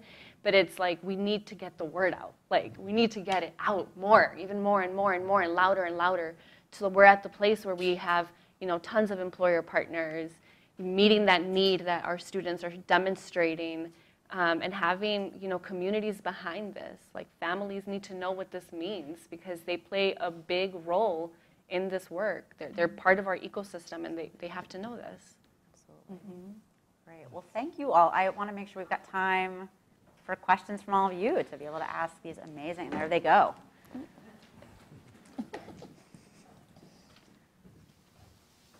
Hello, and Stephanie and Daphne, just to start, thank you for your tireless work on this. It's sometimes a thankless job, so you are both wonderful. And then to your employer partners, Darius and Michelle Marie, like it's so incredible to see employers taking the lead of this work. And so just thank you for what you're doing and for being here. My question to you is kind of twofold, and you touched on it, but I want to go one layer deeper. Were there any specific policies in your company that you had to change to hire these young people? Anything specific that you actually had to change a policy or work with HR to adapt? And then my second question is, one of the challenges we have is, how do you get your managers excited about hiring these young people? So you kind of get different camps of that. Some of them are really, really excited. Others are like, this is a lot of work. I'm not sure I know how to do all of this. And so I would love to hear a little bit about how you've inspired that generation of hiring managers, because they're so critical to this movement, and it's a lot of the responsibility and work sort of falls within their camp. I can start. So to address the first question, so one thing that we started to do a little bit more is to kind of expand on the current apprenticeship program that we have to bring in more adult learners. So that was a little bit of a barrier with HR because we realized that a lot of students, participants, interns that come and work at the Rush University Medical Center are typically college level students. But within this last year, we wanted to make sure that we address equity across all fronts. So that meant, people that weren't enrolled in college level programs that still were looking for an extra layer of education, of training, to get involved, to make connections. So we had to work a little bit with HR to adjust our job descriptions to remove the barrier of students needing to be enrolled in college to participate in our programs. And we realized that that was a huge barrier that needed to be addressed a long time ago, because it was something that restricted us from engaging with certain communities that still needed that same level of support. So to be able to do that, it helped us increase, kind of the work that we were doing, but to also have more conversations with our internal and external teams about the barriers that some of our participants were facing. So to the second question of how do we get more of our managers excited about it, is letting them know about this work and bringing them into the conversation and the meetings. One thing I try to do is I try to introduce a lot of our interns and apprentices and students that we work with to a large part of our team so that they, can make those connections, can see a familiar face, and so that, the person at the top, they're still involved in these experiences with them. They get excited to see a room full of participants that are coming to, serve us and to train with us and to learn with us. But I think that a large part of the barrier, sometimes that gets missed in translation. We do a lot of work. We have a lot of programs that are going on all year long.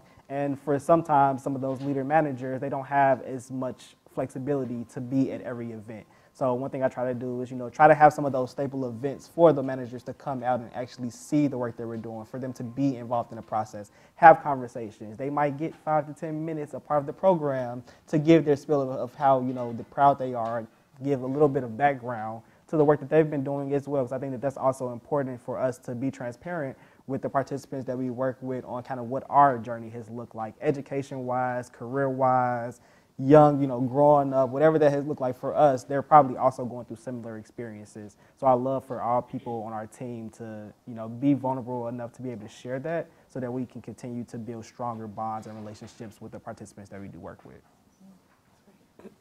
So for us at M&T, we didn't have any policy changes we needed to make. I thought there might have needed to be when it came to thinking about our job architecture, for example. But a few years back, the organization already went through a job architecture kind of redo. And I say that in the context of being able to see, like, for a particular job, particular level of job, did they need what's required, right? Like by way of education or experience. And then after working with my colleagues within HR, specifically in the compensation group, we were able to quickly see that, when we're done, they're going to meet what's here, right? By way of the education they're getting, by way of whatever certification they're going to get when they're done, by way of the actual job experience that they're getting while working with us, they're going to meet those requirements. So I was kind of elated that wasn't a barrier for us. It wasn't a blocker. When it comes to the excitement, there was a couple things. So when I talked about earlier about that campaigning, I intentionally went to people that I knew, like senior leaders and executives I knew would be excited behind it. And I went to the level that I knew I needed to go to. In some areas, it might be the more executive person. In some areas, it might be the senior person below someone. Like, I knew who to go to get that excitement and support. And then from there, it's then like how working with them to figure out who the right folks would be to kind of be that person to be working hand in hand with that apprentice. And what was really helpful too to kind of build up that excitement and that understanding as well as working with Say Yes Buffalo, that racial equity training, that was a great kind of way to kind of level set and start with, this is what we're doing, this is why, and this is some of the things you're going to be thinking about or need to be thinking about while we're working with our apprentices.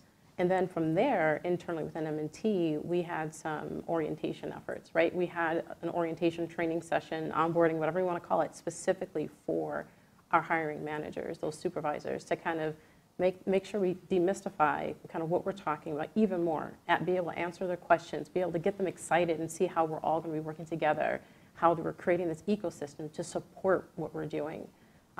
So I think on an ongoing basis, it's that providing that connectivity amongst them as well, so that the supervisors can have that networking capability to say, what's working for you? This person may be having a challenge, this manager may be having a challenge over here. This one may is like, you know, I've got some tools, I've got some ideas, and share it with the program management team so that we can perhaps build that into the program going forward. So there's a lot of that kind of connectivity and ongoing support so that we can all realize why we're doing this.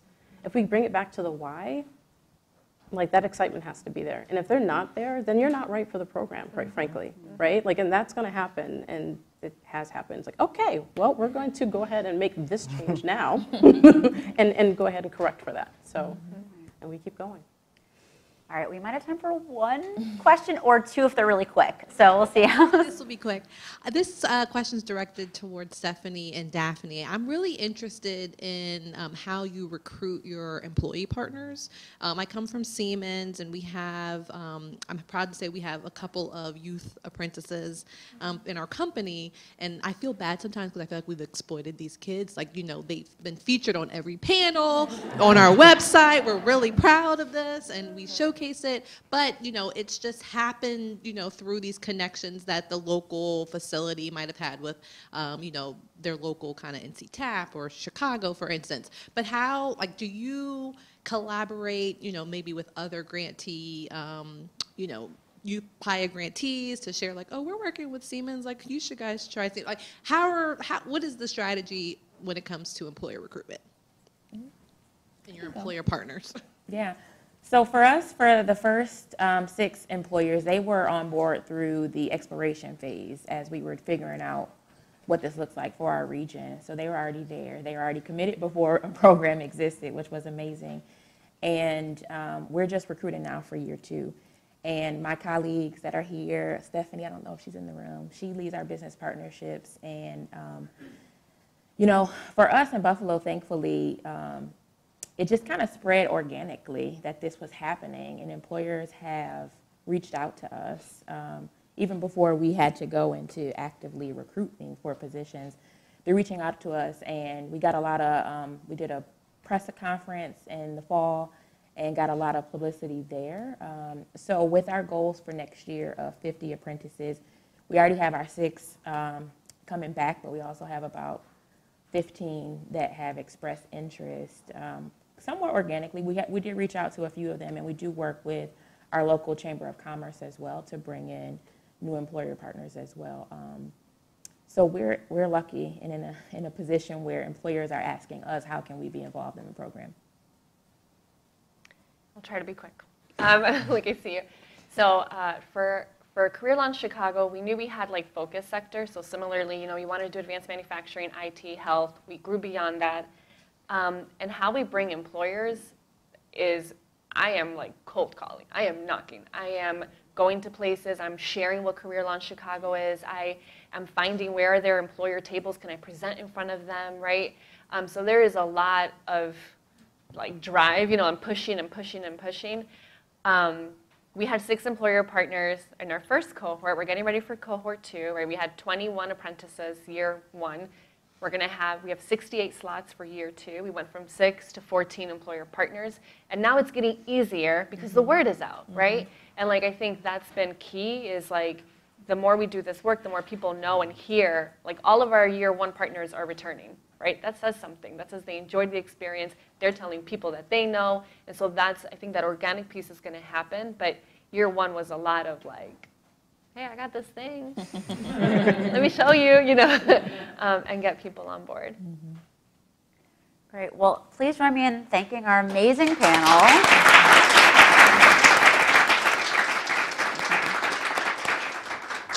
I am very pleased to introduce our next panel. So we've gotten a chance this morning to hear from apprentices, from employers, and from intermediaries. Our next panel is going to focus on policymakers. So youth apprenticeships provide seamless pathways from high school to the workforce and higher education, but it asks a lot of those systems, and building bridges across those systems is no easy feat. So our next panel will focus on some federal and state level system leaders who are leading ambitious change agendas to align those systems to support the expansion of youth apprenticeship. So our panelists who are going to make their way out shortly include Tony Harrell, who is a State Director of Career and Technical Education with the Indiana Office of CTE under the Governor's Workforce Cabinet.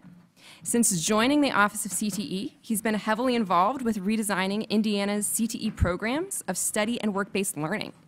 Tony has also served in school administration as a principal, an assistant principal, and a dean of students for over 9 years, and he has also taught business education and economics and served as a professional career internships coordinator for 12 years before becoming an administrator. Mini Lamar is a senior advisor at the U.S. Department of Labor. In this role, he advises on federal workforce policies and legislation. He leads and supports industry engagement strategies, registered apprenticeship priorities, and sector-based strategies. Previously, Manny served as the founding executive director of the Nevada Governor's Office of Workforce Innovation, where he focused on career pathways, apprenticeships, and statewide strategies for strengthening the workforce system. Dr. Bruce Mack is here with us. He is the Vice President of Economic Development for the North Carolina Community College System. And prior to taking this position, Dr. Mack served as the Vice President of Economic and Workforce Development for Cleveland Community College, where he served for 25 years as a faculty member, a director, a dean, and vice president. Prior to working in higher education, he came from industry, where he worked as a manufacturing engineer and an applications engineer. And these panelists will be capably moderated by Rachel Stevens Parker, who serves as the Director of Workforce Development and Economic Policy at the NGA Center for Best Practices. Rachel oversees research, policy, guidance, and technical assistance to governors and state leaders on expanding equitable access to economic opportunity. Current areas of focus include workforce and economic development innovations for a more equitable economy, including youth apprenticeship. So with that, I will turn it over to Rachel Stevens Parker. Thank you so much, Kelly. Thank you, everyone. It's such an honor and privilege to be here and be part of celebrating 4 amazing years of the partnership to advance youth apprenticeship. I've just got to start briefly by saying the National Governors Association is so proud to be part of this partnership and to be involved in and supporting the work of so many amazing grantees that are part of PAYA and are doing incredible things to really advance and elevate young people across the country. So thank you on behalf of governors across our 55 states and territories for everything you're doing in their communities. Just a kind of quick introduction on other reasons I'm here in addition to our involvement in PAYA. The National Governors Association, I mentioned 55 governors of our states and territories, and we really exist to serve and represent those governors and their interests and their policy priorities. And the Center for Best Practices, where my team is, exists to sort of help them explore innovative solutions, identify best and emerging practices to help them achieve their goals in creating better economic opportunities in every community within their states and their territories. Youth apprenticeship and other models of high-quality work-based learning for young people have been and are continuing to grow as a huge priority for our members across the board. And I think that's really reflected, the reasons for that are reflected in the conversations we've had so far here today and in the achievements of the grantees over the last 4 years. I'm really excited for our conversation today because I have the honor of talking to an incredible group of panelists here about one of the biggest challenges that we see in our work when we work really in many policy areas at the state level, certainly in youth apprenticeship, and that's the challenge of alignment. Aligning across education, workforce, economic development, post-secondary education systems, employers. It's challenging. It's a little hard to talk about, but it's really hard to do. And so we have some wonderful panelists here who are the doers and the change makers, as Taylor said earlier, and I'm really honored to be here learning with them and with you all today. So to start, I'd like to kind of invite each panelist. We were kindly introduced by Kelly with New America, but if each of you could just share a little bit more about what you're doing in youth apprenticeship, kind of the unique vantage point you're bringing to this discussion on alignment to support and advance youth apprenticeship, that would be wonderful. And I'd also love if you could include why youth apprenticeship became such a priority for your state, or in Manny's case, for the Department of Labor. We'll start with you. Okay. Thank you, Rachel. Thank you guys for having me. It's a pleasure to be here with you. We're just excited about this journey. There's a lot of great things happening in the great state of North Carolina. We have a lot of alignment that's happening between the K-12 system and the community college system. In North Carolina, we have 116 LEAs. We have 58 community colleges as well. We've seen some really work around, some great work around youth apprenticeship since 2017, since we came on board with the PAYA initiative. Of course, this all was done before I joined the system office. I joined the community college system office last June of last year. I do want to recognize our director, who's actually over the apprenticeship program, Catherine Costello. She's actually in the audience here as well. Thank you, Catherine, for all you do.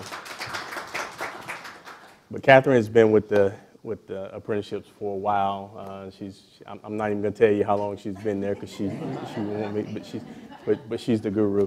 But you know, a convergence happened in 2017 at the community college system that really, it was just an initiative of a lot of different things going on. We had the PAYA initiative going on. We had our apprenticeship program that moved from the Department of Labor. It went to Commerce for a short while, then it moved to the community college system as well. So we had a lot of different things happening in North Carolina. We changed up our workforce system as well. We went to workforce boards. We went to prosperity zones as well. So when we look at the work that's been done around youth apprenticeships, and I think North Carolina has really strategically positioned themselves to do youth apprenticeship as well. When I think in 2017 we had about just a little over 600 youth apprentices between the ages of 16 and 18. When I looked at the numbers this year, we're right at 1,400. And that's this actual fiscal year. So last year we had about 1,420, and then we're almost at that number this year. So we've more than doubled our numbers in North Carolina as it relates to youth apprenticeship. And I think a lot has to do with, of course, all of these initiatives that's happened, including the PAYA initiative as well. So let's kind of give North Carolina a round of applause for doubling those numbers. Thank you. So it's great to be here. I feel like I'm kind of crashing the party a little bit. Part of the reason I say that is the lion's share of the work around youth apprenticeships in Indiana has been completed by local intermediaries, including Ascend, who is one of the partners, but we also have some other groups in our state. You know, HEA out of Elkhart, which is in the northern part of the state, has always been involved in this. I think where we kind of came into the play. So the Office of CTE is very, a little bit uniquely positioned in the state of Indiana. We serve under the governor's workforce cabinet rather than the Department of Education. There's only one other state that has it structured that way. I think that kind of gave us a kind of a natural connection to the workforce development side of this, which as we go through, I'll probably talk more about today, just because I think that's so vital to what we're doing. But also, as a part of being under basically our state workforce board, our office has been spending the last 3 to 4 years redesigning every one of our CTE programs of study. And it just became so apparent that the same goals that we had for our CTE programs and what we wanted to accomplish through our CTE programs were the exact same goals that we were talking about when we were talking about improving high-quality work-based learning experiences, and specifically looking at the youth apprenticeship model kind of as a way of delivering those CTE programs. So about a year ago, this time, we didn't really take, it wasn't formal, but basically informally, our office has kind of accepted responsibility for the work-based learning experiences, youth apprenticeship work that's taking place at the state level. Again, it's just one of those things that kind of happened. It wasn't something formal or anything like that. But I think what we've come to realize over the last 6 months, or really the last year or so, in working more closely with Ascend and some of the other intermediaries, is that they've done great work up until this point, but we really need to have more support from the state level to really help grow this out and to help scale this out. So that's why this is so important, and that's why it's great to be here today. Good morning, everyone. Manny Lamar. I'm excited to be here. I feel like a little bit of deja vu because when PAYA launched a few years back, I was on the other side sitting at the state and the governor's office. But in terms of involvement and engagement, we really see this at the Department of Labor, a sense of urgency. We feel a sense of urgency. You all may already be familiar with some of the statistics already, but we have 4 million youth that are disconnected in the country. We have an unemployment rate of 8.5% for young adults, right? And so when we look at those statistics, it creates a sense of urgency. At the Department of Labor is complemented by the fact that our acting assistant secretary, Brent, and our secretary both have a deep passion and background and engagement around young adults, particularly around thinking about youth apprenticeship opportunities. So it kind of marries those worlds together. As well as for me, in my background, when I was at the state level, one of the things that kind of really pushed us working with NGA a lot through the work-based learning cohorts, but some of our broader work is I had surveyed 1,000 young people. Like my belief is go to the source that's closer to the problem or the issue, or like they're going to be closer to the solution. And so surveying 1,000 young people across the state, both in terms of focus groups and literally talking to them, the lessons that we learned from hearing from them drove an initiative to help us get new legislation at the state level, to particularly around young adult opportunities, particularly around thinking strategically around youth employment. Now, I say that to say is, now at the federal level, it's helpful to blend both the state and federal kind of perspective. And at the Department of Labor, we've articulated an explicit priority around youth employment, around youth pathways and youth apprenticeship. And really those priorities consist of 3 things. One is a business commitment to young adults. We know that, quite frankly, for this to be successful, we need employers at the table to engage. So a lot of our work is around connecting with industry and elevating. And we hear that from industry, that sense of urgency that they need to find the talent. And we know that the longer it takes to connect to a young adult to create these youth apprenticeship opportunities, the harder it is and the more expensive it becomes, quite frankly. Number 2 is we want a no wrong door approach. And so that really connects to the local workforce board. I sat on the state workforce board, and we always talked about the resources around supportive services. So as we think about youth apprenticeship, it's the importance of thinking about some of the challenges we hear, whether it's transportation, insurance. There's solutions that already exist, and we just have to get the partners together. So that's number 2. And then the third one is, quite frankly, and this is where, again, youth apprenticeship is paid work experience.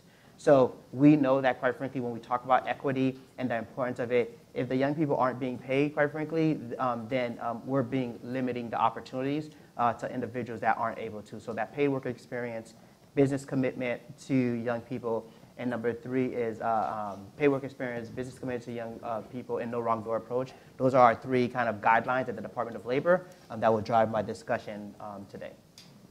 Awesome. Thank you so much, Manny. And it's really striking to me to hear kind of shared across the stage here the level of urgency around this and what's built such momentum over the last 4 years through initiatives including PAYA, and just thinking about where we can go in the next 4 years with this shared momentum is really exciting. Bringing the great programs that so many of us are working on to scale, alignment across K-12 post-secondary workforce is a really important component of that. And Tony, I think you really touched on that and kind of the sense of urgency around doing that in Indiana. I'd love to get a little more specific on exactly kind of why it's so hard, kind of defining the challenge. So if each of you could maybe share in your view, what do you see as some of the biggest challenges in state or federal policy that's facing K-12, higher ed, and workforce efforts to really align and scale youth apprenticeship programs? We'll start there, and then I'm going to ask on a more positive note about some things you see working well. Manny, why don't we start with you this time? Sounds good. So I see 3 things as challenges and also opportunities to alignment. The first one is coordination. And so we have these different worlds Sometimes I jokingly say they're like cousins. So WIOA, Perkins, apprenticeship, they're really all cousins, right? They all, in terms of the connection to the federal government. And oftentimes, they're seen almost as like unrelated relatives. So we're trying to like put things together. So the first part is coordination. What that means is having a central point, whether it's an office, individuals, or a group of individuals, that's helping to coordinate across. Number two, I think, is language. And so this ties into the coordination because sometimes, like I'll give a concrete example. In apprenticeship, we say RTI, Related Technical Instruction. And so I remember being on the state workforce board and we were working with Perkins and CTE and we were doing like the New Skills for Youth initiative. Someone from CTE would say, would not realize that we're just talking about this classroom instruction. It just sounds way more fancier than it needs to be, but that's just the term that we use, right? And so like translating that language. So I think number two is like language. Coordination, language, those are like two, I think, really key pieces. And the third quick one on policy, I think it's just the incentive structure. So I think about high school graduation requirements. When we talk about youth apprenticeship, quite frankly, if you're still incentivized as a counselor or graduation is how many students are going directly into a four-year institution, which is fine, but if that's the only incentive, then there's not a mechanism to incentivize the ecosystem to pursue and scale youth apprenticeships because it's not part of the incentive. There's that saying, we measure, like people essentially align to what they're being measured about. And so I think like at state levels and of course at federal, like how do we incentivize so that if you create a youth apprenticeship, if you have young people going into youth apprenticeship program, you're also rewarded for that, as well as if they're going into transitioning into a traditional post-secondary. Yeah, no, I'm glad you mentioned. I think we've started to see some really interesting movement at the state level around things like graduation requirements and some of those other metrics, which is great. Tony. Yeah, so I think he was sitting in the same conversations that we've been having for the last 3 or 4 years, because those are all the same things. And it's really interesting to me to think about this from, so I was a business education teacher who never even really thought of himself as a CTE teacher because that was the trades down at the other end of the hallway, to a building level principal who then thought he knew CTE, who then went to work and found out everything that's in Perkins, and now has transitioned over to kind of the workforce development side of this, and now see like all the things that are in WIOA that are also in Perkins. So I think the hardest thing though, like when you're talking about K-12 to higher ed, is they don't know WIOA. And sometimes that's intentional, right? I mean, I've always said that education doesn't like thinking of themselves as workforce development. That is not, it's the joy of learning. It's not necessarily that they're preparing them for the future, and I think that's a real challenge.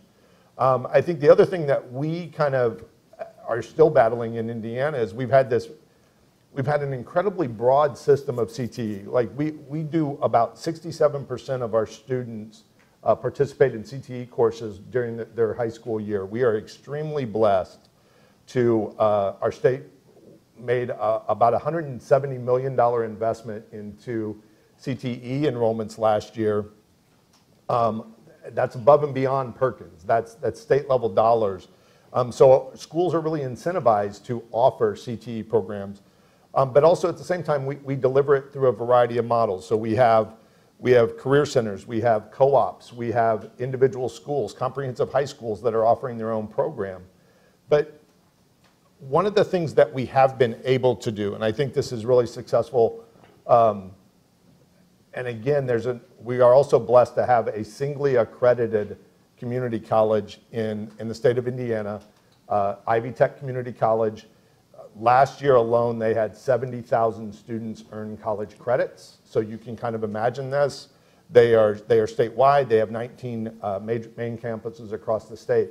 So what we've been able to do with like our CTE programs that I think is going to help kind of blur these lines between secondary and post-secondary, but then also will help to define what are the competencies that are needed for this particular pathway or this particular pathway, is we've been able to directly align to our post-secondary partners programs. And when I say directly align, we have taken we align to a technical certificate, which is about 30 college credit hours, and we have just backwards mapped, these are the courses that are required for that post-secondary credential. How do we put them into a secondary model? And just tried to work that way. I know as we talk to other states, we realize, okay, that's really hard to do. We've been really blessed. Like I said, having Ivy Tech at the table, we only have one other post-secondary partner when we're working with Perkins, being at the cabinet, being under the workforce board, we were able to kind of bring all those pieces together. And our hope is that we can use that alignment that we've already created for the programs to very simply say, okay, now all we got to do is map that to a specific apprenticeship program. Thank you. And Tony, I would say Ivy Tech is one to watch. I've been watching Ivy Tech for years. They do some great work there. But I think for us, I think everybody's goal is ultimately to see a youth get a living wageable job, a job. I mean, I think that's the outcome. I think from the federal standpoint of view, they have federal regulations with WIOA. We deal with that. We deal with state regulations, and then we deal with the local regulations as well. And so from our standpoint of view and our vantage point, how do we mesh this? How do we come to conduit to align all of these regulations that's there, right? So that at the end of the apprenticeship, the youth will have a job. And I think it has to come full circle. When we talk about Perkins, we talk about federal funds, and when we talk about program support in there, basically looking at what we're doing in North Carolina is we're doing what we call 9-14 pathways or 9-16 pathways. We're trying to start aligning them in the 9th grade and then putting them on a pathway that will include a work-based learning component. DPI now is working on work-based learning components there for high school juniors and seniors as well. And so as they transition into this work-based learning piece, the goal would be to transition from that work-based learning piece into a registered apprenticeship program that would then tap into the community college system to do the related instruction. But I think one missing piece that we've forgotten there is the employer side. And I heard the employers talk about this earlier in their presentation. In North Carolina, we made a push, an intentional effort to try to incentivize employers that were actually hiring youth apprentices. They made a push between the ages of 16 to 24, but of course that 16 to 18 age is there. But some of the challenges that we ran into from the employer standpoint of view are labor laws. And I know my partner from DOL here know that. But in North Carolina, we have a lot of companies, especially in rural counties, that are not hiring 16 to 17-year-olds. And so we've tried to figure out ways around that. With the North Carolina labor laws, it says that if they're in a bona fide registered program, they're exempt from the 9 hazardous occupations, but some employers are not bought into that. We see more of this in the urban areas, like in the larger counties, like Mecklenburg County, Greensboro. I was at a ceremony, Catherine and I attended a ceremony this week. A company here in Greensboro, North Carolina.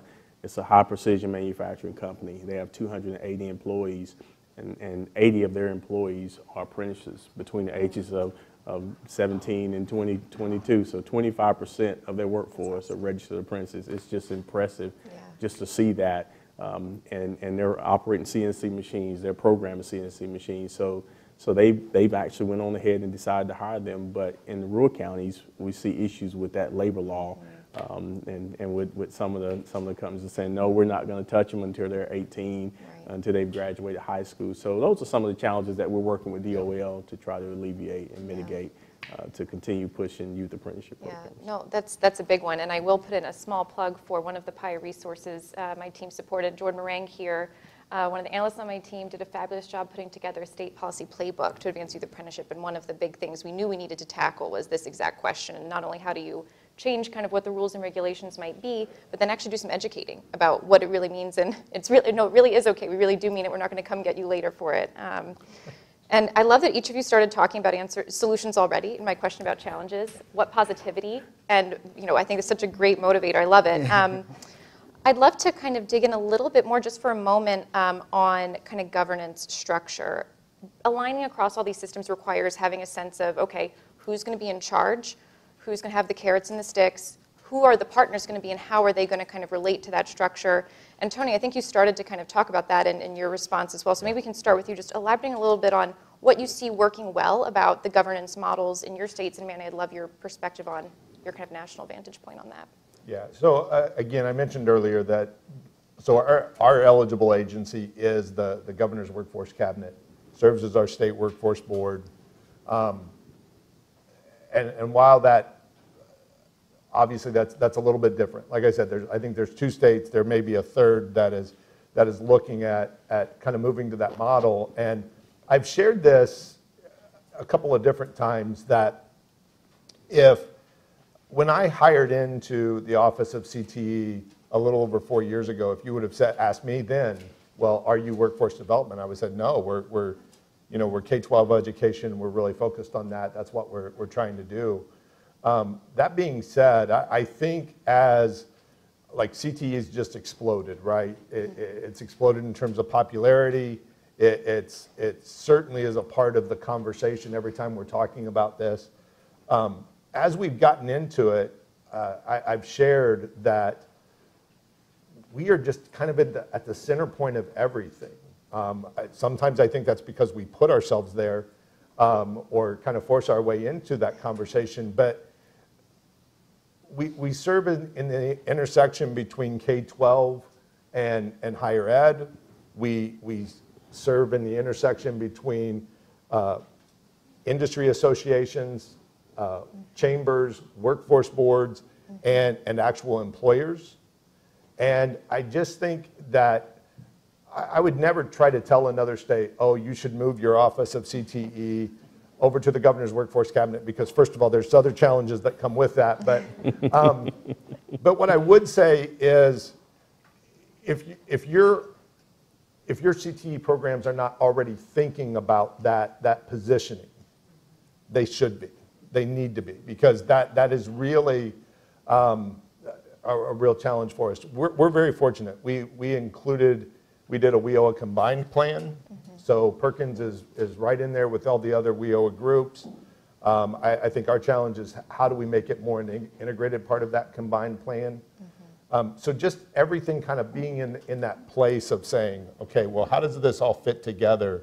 And being able to, there's so many times that I'm able to tell higher ed, well, this is what K-12 is doing. Or I'm able to tell a workforce board, well, this is what, the local school in your community is already working on. Have you talked? I think that's really key. That connecting role. Yeah, that's huge. Bruce, I'd love it from your perspective too.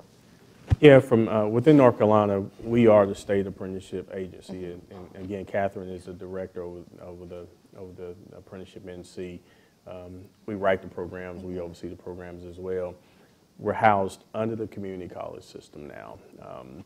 We have a lot of partners that we partner with. We're a small staff. Catherine has seen kind of a decrease in her staff from the time she started with apprenticeship to now. We have about 14 field staffers that are out there, consultants, coordinators, what we call them, 4 of which are youth consultants as well. And they're traveling across North Carolina. North Carolina is a big state. We have 100 counties, again, 116 LEAs. But one thing that we do know is that our community colleges are touching every LEA. They're in contact with the CTE director. They meet with them on a regular basis. So what we try to do is we try to make sure that we engage our community colleges. When we're talking about registered apprenticeship programs, we're talking about youth apprenticeship programs, we want the community colleges at the table. We want the employers at the table as well. We have 8 prosperity zones, 22 workforce boards, and we work directly with them as well to engage the employers. So we're right in the middle as well. We kind of make it happen right there in the middle. But here again, it can be a convoluted system sometimes. We're working now, like I said, we just joined the community college system at 17. North Carolina has a unique policy that I did not talk about, but it's called a tuition waiver and it's actually for every high school student that registers into an apprenticeship program or pre-apprenticeship program upon graduation. And then after they graduate, if they register into a registered apprenticeship program within 120 days of graduation, they get tuition waiver at any of the 58 community colleges. So if the company chooses to use the colleges as their related instruction, the tuition is waived. And so that's something that North Carolina has engaged in, again, just to promote youth apprenticeship as well. So now what we're pushing from my employer standpoint of view is, hey, we have 58 community colleges, let them do your related instruction. Utilize them to do your related instruction. That's a cost savings on you as far as trying to supply tuition as well. So so we're kind of right in the middle of our system, and we're working through it. We're a big state again, and we have a lot of different programs. We have a lot of different partners that we work with as well. So. Yeah, no, that's I love hearing both of your examples because, you know, it's definitely set up differently in your states, but there's the clear kind of common thread of having kind of an entity, a body that is clearly kind of in the driver's seat as that connector, bringing all the necessary kind of people to the table. But it's done in kind of really different ways, and I find that really interesting. Manny, I'm curious from your perspective, you know, working in communities across the country, whether it's kind of some of this governance structure we're talking about or other things that you see as being core elements of successfully building greater alignment across systems for youth apprenticeship. Absolutely. So I think actually both of our panelists touched upon like the key points. If I had to like summarize like some quick things that comes to mind, you actually touched upon the first thing I was going to say, like, is there a specific organization that is tasked to do this? After we get past that first question, then my second question is, who are their partners? And it varies across the states. So some conveners or backbone organization or sponsors, it could be a state apprenticeship agency. It could be, in our case, it was a new office that was created to literally coordinate across all of them. It could be the workforce board. A workforce board in the area. So it'll look differently across the country, but I think that after you get past if there's a specific organization, then the second question is, who are all their partners? So whether it's the community college system, the SAA or state apprenticeship agency, or the governor's office or workforce board, then are there missing players? Like one of the things we had saw that we didn't have certain representatives on our board, so we said we need to have those representatives on our board. Then a final thing I would say is that all of this sounds great. The real test then, I think a real test I should say is, are they sharing funding? And so is if we bring all these players together, but I'm still keeping my money here, you're still keeping your money here, then I think that's going to be an impediment to the alignment. So one of the examples is we like leverage our governor's reserve. So I had when I was in the Nevada, I was overseeing the governor's reserve funding. So I said we would pay for some of the credentials if they're aligned as we're doing the youth apprenticeship strategy. If they're aligned, vetted by the industry and employers, we'll take some of that money from the governor's reserve and pay for it at the secondary level and provide some funding to the local boards. And so the other example would be like navigators, right? Having a navigator, coordinator, those are like really tangible kind of ways, because one of the things we always hear from employers or industry at the federal level or at the state level was that they don't know where to go or where to start. So you have the organization, you have the clear goals, and then if you're aligned on funding, on the processes, who's helping to coordinate, like what's the process, right? So those would be the kind of the three kind of steps I think through around the different models that exist across the country. Thank you, and I love that tangible kind of couple tangible things that you can really do to, once you have the right structure in place, really kind of get the good word out there. That's great, Manny. Thank you so much. I want to make sure we have a little bit of time for some questions from our audience. I know I have plenty more I could ask and chat about. Oh, good. I see someone head to the mic already. Excellent. Okay. Can you hear me okay? Yes. Thank you. Okay. So I'm going to trip down memory lane here. 10 years ago, I sat kind of where Daphne sat, let's say, in Denver. I led CTE in Denver, and I sort of founded and led the organization that piloted and led to CareerWise. At the time, it felt that our moonshot was how do we make this work really well with higher ed, where it's like permeable, where it's stackable, where an individual, maybe our own child someday could advance as far as they wanted to. And sort of like now 10 years later, I'm like looking at it thinking, we haven't really done that yet, like systemically at scale. We're getting more like one-offs than anything else. And we know the value of higher ed and like what that can mean for people and just how important that is. When I look at the variety of possible solutions here, you've touched on your 9 through 14, your Ascent, your sort of Bachelor of Applied Sciences, just a whole basket of potential solutions here.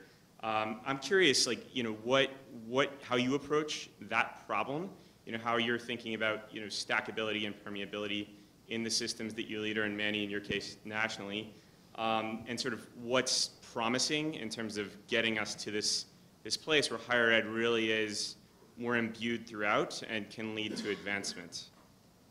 Great question. I can chime in on it, but it's a great question. Just from my standpoint of view, I think you have to be intentional. You have to be intentional about stackable credentials. What we do with the system here is we stack a credential, and we try to embed a work-based learning piece within that credential, because we know that that's going to be the successful piece of that credential itself. So for an example, if you have a high school student that's enrolled in an apprenticeship program, and then they roll over into the community college system in that 9-14 pathway that I talked about, in that first semester, their community college is a stackable credential. It may be a certificate, but it's a credential that if for whatever reason they fall out of the program, at least they leave with some type of credential there as well. If they continue in the program, they might get a one-year diploma certificate later on. And then, of course, they'll get the associate's degree as well, the applied science. I was at a ceremony Tuesday night. I spoke at an apprenticeship ceremony, of course, for National Apprenticeship Week. We've had them all over North Carolina. And there was a young man there. He started as a youth apprentice. He did an internship with the company, and then we rolled him into an apprenticeship with the company. So he was finishing his 4-year program and as an industrial maintenance technician. And so when he graduated the other night, he had a certificate, he had a diploma, and he had an Associates of Applied Science. He got his journey worker from the U.S. Department of Labor. He got his also apprenticeship certificate from the North Carolina Apprenticeship. So he left there with 5 or 6 credentials. And that was big for him and his family. And not only that, he's employed with that company as well. So when we see those things there, we intentionally try to stack those credentials there, and we're hoping other people will see the benefits of doing those things. I would just add a little bit. I think, one, I feel like we ought to be thanking you for kind of starting this charge 10 years ago. I think it's like everything else in this space. It just doesn't happen as quickly as we want it to happen. But I know from just kind of my relationship with other state CTE directors, and also through some other programs like the New Skills Ready Network and some of those things, I don't talk to a state director anymore that isn't thinking about how do we blur those lines between secondary and K-12? How are we developing these pathways, these career pathways that have these stackable credentials that they can start when they're 16, 17 years old? So I could understand your frustration about how we got there. I will tell you that literally every state that I talk to is trying to do very similar things. I think the one thing that, and again, I'm going to tell you, I've come to understand how blessed we are in Indiana. I think it's the idea of how do you convince the people that are having these discussions that now we can go further than that. 6 college credits is great, but we could do a whole certificate. Or like in our case, and we had something to align to, but the idea that we can go for a full year. We can come up with 30 credit hours for a student.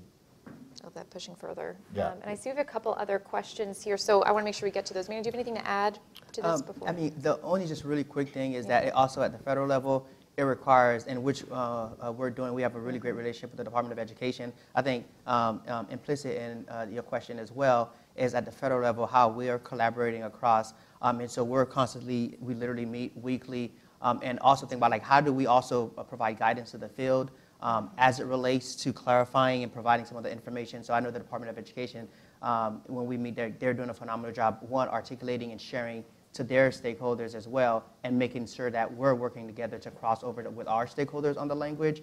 And then separately, I've seen around articulation agreement, and that's a whole different, or related conversation, I think, at the state level, but that's more at the state level. So, thank you. Wonderful. Next question. So I have like 8 questions. I'm going to try to squeeze one. Manny, really early on, you used a phrase that just really made me think a lot, and that was you talked about that, you know, people will align themselves based on a measurement. And in my experience, that's kind of a double-edged sword, you know, especially in the apprenticeship initiative where so much focus has been around, you know, just expanding the number of apprentices and growing it. This conversation that you all have had has had so much to do with systems alignment. And so I think the question I'm trying to drive at a little bit is, what's behind that systems alignment, that policy alignment, what are the impact goals that you see you know, your work at the Department of Labor, what are you guys aiming at from an impact standpoint, as opposed to just kind of like a raw number standpoint? What are you trying to tackle from a policy angle in that regard?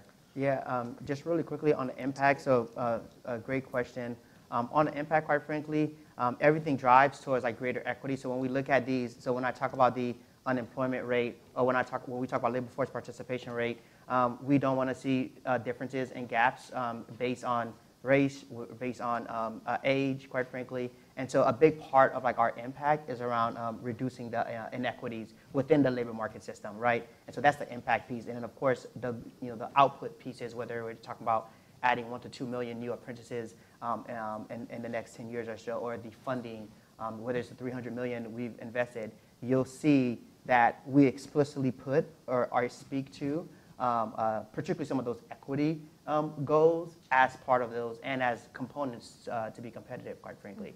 But that's a great question. But it really, for us, is driving around the equity component. Like, how do we reduce inequities? So the 4 million young people we said that's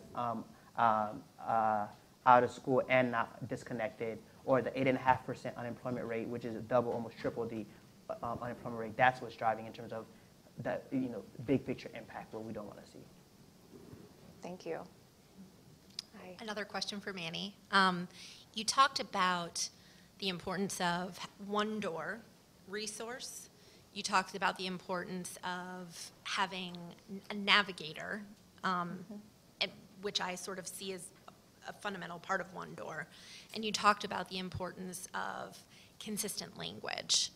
And I'm wondering if you are aware of, and some of them are probably coming from organizations and people that are in this room, really excellent examples of that, of what that looks like tangibly, and that is being used effectively in terms of one-door navigators using good, clear language that are youth-facing, that are employer-facing, as well as if there are any, sorry, I'm just lobbing them all at you, and if there are also sort of like incentives for getting that right. So there's a variety of pieces of questions, but I'll start to say one thing. The first thing is and I think someone in the audience mentioned it, or someone on the panel said, we have good examples of pieces. Then the challenge is at what scale, and great examples of a part, but not all of it, right? And so like whether it's like in like the work that's happening in Indiana, North Carolina, I could think of South Carolina, and so like there's great examples, quite frankly, right? But I think it's like, to dive further into your question, I think it depends on like what part, like is it happening, like the examples I think about, they're happening great at like a region or local. And I think that if we're trying to articulate like something, the goal is to actually scale those and make those broadly. Examples of what we're trying to do to incentivize those, quite frankly, is when we put funding out, quite frankly, we're specifically requiring certain kind of partnerships. And so, and we're working across departments to do that, whether it's Commerce or Department of Education, we're saying you need to have these partners at the table. Separately, on the policy side is, and I referenced this earlier, we're specifically putting out, whether it's leveraging toolkits that already exist, or we're putting out our own kind of language translation around when we say this, here's what it means. So it's putting out those kind of guidance out to the field as well. So still a work in progress, but those are the things that comes to mind when you mention those questions, which is, a great question. A very good question, and I'm sure our state panelists could elaborate further. I'll briefly just say I'd love to catch up perhaps after this. There are a couple states that are starting to do more of that at a state level or building on work they've already done in all across their K-12 system to have navigators for youth apprenticeship and other opportunities. I'm thinking of Wisconsin as an example, so would love to talk more. But Allison, I think you'll be our last question. Thank you so much for this panel. I have to say that I think that when I envisioned where this work would be 5 years ago, the level of systems integration that we're seeing and hearing from today exceeds expectations. So amazing work. And yet, this amazing work has, I think, revealed new challenges in terms of system integration. Last night, we were hearing from some of the youth apprenticeship navigators and coordinators that young people, low-income young people, are participating. Yay, that's what we wanted. But there are benefit cliffs for their families that they're beginning to experience, that housing, that a young person to accept a high-quality, high-paying apprenticeship means that their family might lose their housing. And so I'm wondering if you all are seeing any state efforts to deal with those kinds of benefits cliffs, and or if there are things that we can do as a community to soften the impact for young people and their families. It's an important question. I think the answer is like yes and no. It is, yeah. The one thing I do know that we have been able to move forward in the state of Indiana, like going back many years, like when I was a co-op, a cooperative education coordinator, we would have students tell us that, well, no, I can't take a paid job because if I do, that'll impact the assistance that our family has gotten. I do know that whether this is state or federal with our family and social services, but that income from that educational experience, that work-based learning experience, no longer is counted towards that. And so, like, I think that's a huge impact. And again, I would have to do some more research to kind of see if there's if that's a state or a federal aspect of that. And can I add just really quickly? So your point, this is something we also would see with adults. That's a common conversation on the adult side too. So I think that while my response is not a direct answer to your question, I would say though that two things that comes to mind is that at the federal level, you probably have heard like some of this, which is that we're really pushing on the good jobs initiatives. And the reason why I say that is, although that's where we're saying that is, we're not trying to get people to like $7 to $8.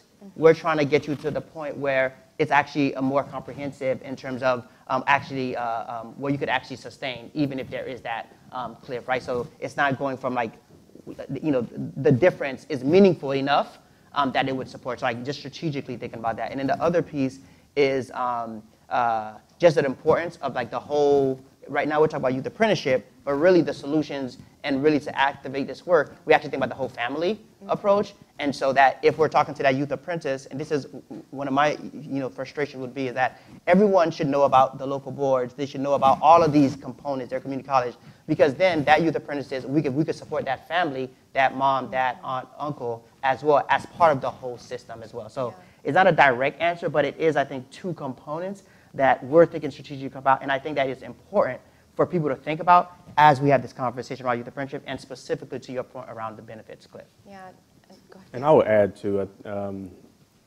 I think the challenge not only is with affordable housing, but also with transportation. So we've dealt with that, and we're seeing counties kind of step up now. We've had conversations with county commissioners and say, hey, we know that housing is just not aligned with this pay scale here, or transportation is an issue. And so there are county governors or county governments that's stepping up now trying to help with that. But we're seeing some movement on the needle, but not a lot. But we are seeing some conversation around transportation and housing right now. Yeah, no, and I'll just, in closing on this question, I think it points to an important challenge across the board for pathways for youth and for adults, as Manny said. And quality pathways need to include supports that really address all those non-skill related barriers a person or their family might be facing. And I've been really excited to be able to support some work through our work at NGA. Someone in the front shouted, I think it was you, maybe shout out NGA for this one. Thank you. We have started to do some work, really increasing our work, I should say, around sort of benefits cliffs, non-skill barriers to employment and training, and how to kind of integrate that into workforce development and youth employment service delivery. It's really, that's I think the next kind of big frontier that our governors and community members are already starting to face, whether it's solutions that are state funded that involve nonprofits, that involve employers as partners, kind of with their own resources in the game to help as well. And I think all this whole conversation really shows that, Allison, I'm glad you pointed out that more progress perhaps has been made than might have been expected 5 years ago.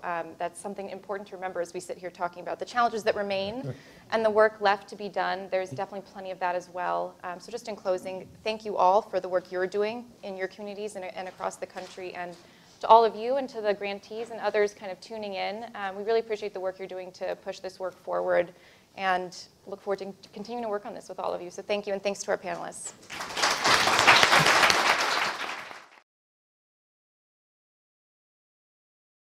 So as public and private investment in youth apprenticeship continues to grow, youth apprenticeship program and system leaders are balancing the need for quality with a quest for scale.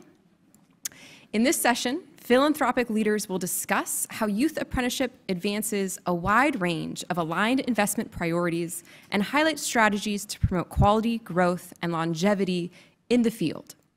And as we've learned, youth apprenticeship falls in the middle of many different areas and systems. And so we have funders who represent education funders, workforce funders, and business funders. So our panelists today include Issa Ellis, a senior program officer at the Bill and Melinda Gates Foundation, focused on increasing access to education and employment pathways that lead to upward mobility for Black and Latino young people and those experiencing poverty. Prior to joining the Gates Foundation, Issa was National Vice President at the Boys and Girls Club of America, launching the organization's first national post-secondary and workforce development strategy. Issa's more than 15 years in education includes brokering partnerships between the education, corporate, governmental, NGO, and philanthropic sectors to increase access and funding for underserved youth. We also have Allison Gerber, Director of Employment, Education, and Training at the Annie E. Casey Foundation. There, she oversees the foundation's investments in employment and career-focused education and training. Her work focuses on promoting collaborative approaches to improving employment opportunities for low-income families. Prior to joining the foundation, Gerber was the executive director of the District of Columbia's Workforce Investment Council and a senior associate with the Aspen Institute's Workforce Strategies Initiative. We're also joined by David Etzweiler, the Chief Executive Officer of the Siemens Foundation. Under David's leadership, the foundation has focused its efforts in 3 areas: advancing workforce training, reducing health disparities, and creating a more sustainable world. David's leadership has frequently been at the intersection of business, government, and philanthropy.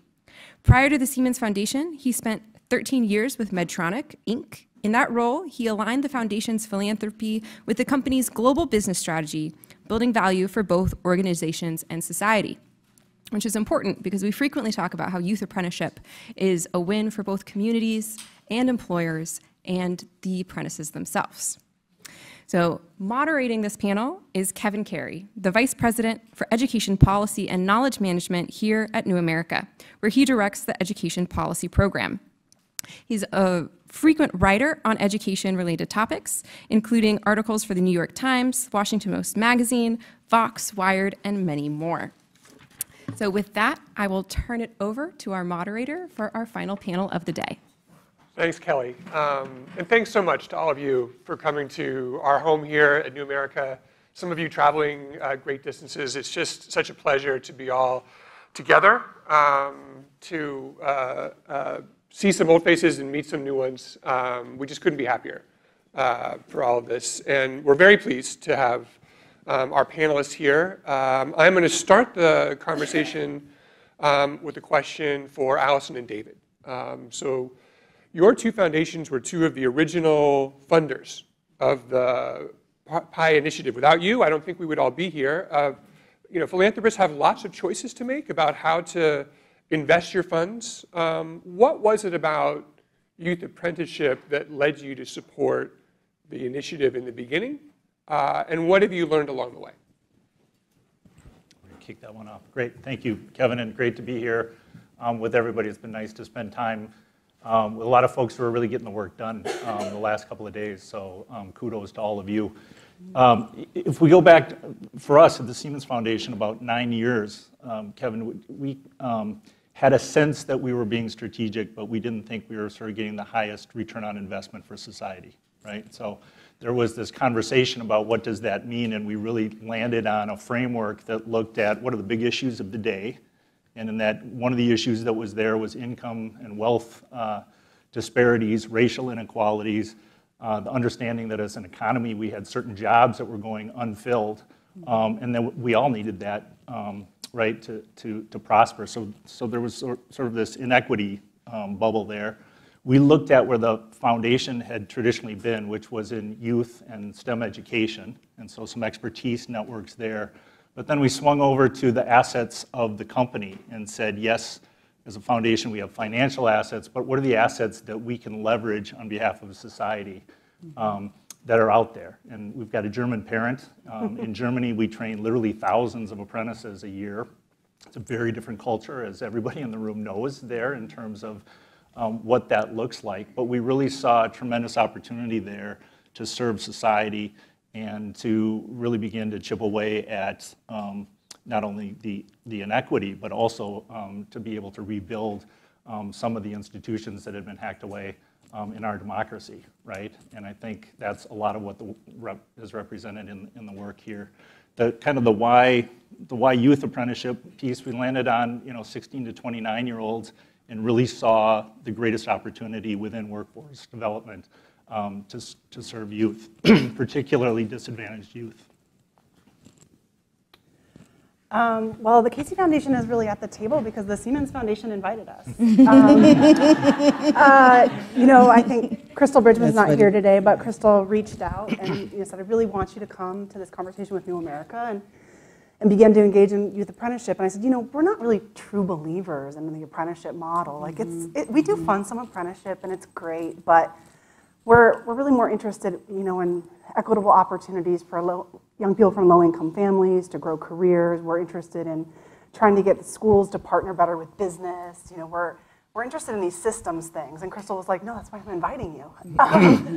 And so I think we kind of made an assumption based on the Siemens origin story that it was really about apprenticeship as the model. And I think really found a table that shared our values around equitable opportunities for young people of color, around making college more affordable and dealing with the nut of debt, of college debt, and how much it was holding back opportunity, of thinking about how do we get companies more engaged long-term in conversations with schools instead of just saying, they're not producing what I want, I'm not hiring, but co-opt them into the system. How do we think about creating more spaces of belonging at work for young people of color? How do we, it was all of these things that we saw, in the youth apprenticeship approach, and it really was, if you think about that graphic that Taylor showed today that kind of showed program, for us it was yes, system, and really culture, and that was our interest. And so flash forward, I think the second part of your question is like, what have we learned or what have we seen?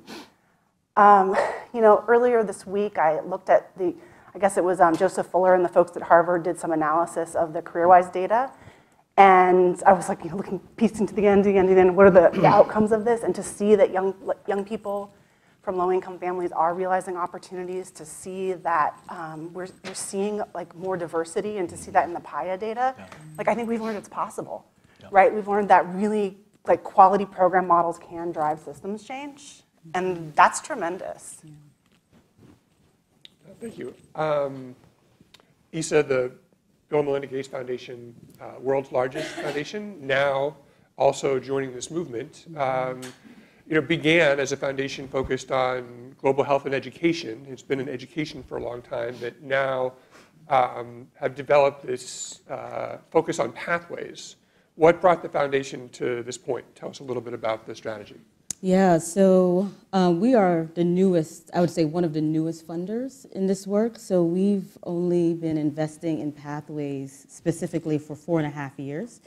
And it was for a couple of different reasons. So one, it was really around, we have this K-12 strategy that we've had, a K-12 team that we've had for 20 years. We have a post-secondary team. They're very much focused on completion, very much focused on college readiness. And then, our post-secondary team very much focused on enrollment, persistence and completion, but neither was focused on labor market outcomes.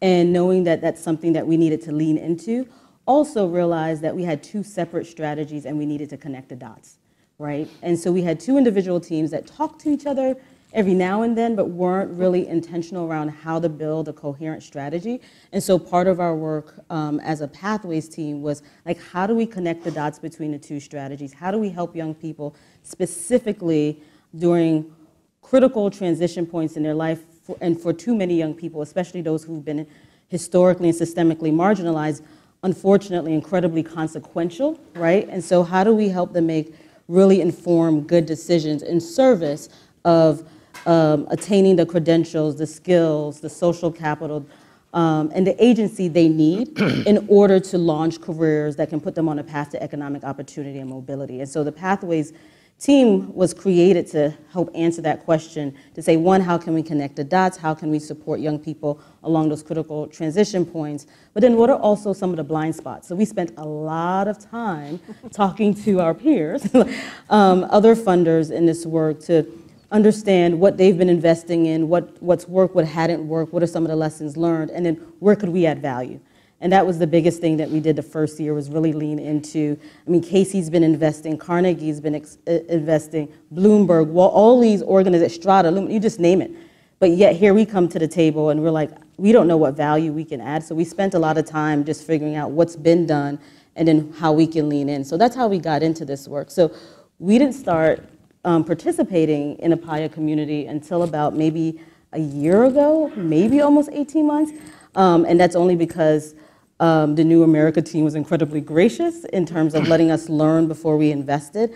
And that's just because we didn't know what value we would add, right? And so Crystal Bridgman was also the person who invited us to join this community. And everything she said makes sense, but we were like, well, what's the value of adding another funder other than adding additional resources? And so the fact that we were able to ride along for about 2 years, and then over the last year, year and a half, say, oh, I think we can add value in this very specific way, that's when we decided to engage.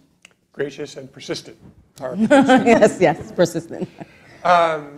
David, I want to come back to something you said at the beginning. You talked about how the Siemens corporate parent based in Europe, a very different, perhaps much more extensive history with apprenticeship. And this is something that comes up sometimes. People will say, well, of course it works there, but that's there and we're here and they're not the same. What are the real differences and what are the differences that people think are real but actually aren't and that we can overcome? That's a wonderful question. The first thing that comes to mind for me in terms of the differences, a lot of folks in the room have been to Switzerland, have toured Germany and seen this in action. And what you realize from the beginning is that you're not constantly telling the story, right? Like those of us who work in this, you're at a dinner party, whatever, you're holding a beer, and what are you working on? And apprenticeship, kind of reluctantly comes out of your mouth. What's that, right? You're starting from the beginning. There, a sizable portion of the population has been an apprentice, definitely has an apprentice in the family, in the workplace, et cetera. So there's a quick abbreviation of belief in it. And so it's part of the culture. And part of the culture also means that it's already woven with business, with labor, with educational institutions, all playing their role. And it's not that there aren't tensions there, but by and large, they know they're going to succeed about and push forward with that. And the final difference I would put out there, or the final note I would put out there about the apprentices is, as we come back to the U.S., and try to have this conversation, right? This has just been a challenge for us. If we're really candid about this at Siemens, right? Our businesses, and this is the fastest growing, the largest and fastest growing business is here in the US for Siemens. We are challenged to have these picked up as quickly as we would like them to be in our business. That's not my role, and that's not what we push in the foundation. We're here for society. But we recognize the challenges that exist in society. And that's part of the beauty of PAYA, right? This is actually a huge systems change operation that's happening here. Keep it quiet. But it's been deconstructed, and there are fingerprints all over it from funders and from providers. And that's kind of a beautiful thing to start to build. Allison, the Casey Foundation, I think, is very well known as an organization that really centers equity in its identity and its mission and its purpose. I wonder if you could expand a little bit about how you see this work and that agenda fitting together. Yeah, sure. I'm happy to.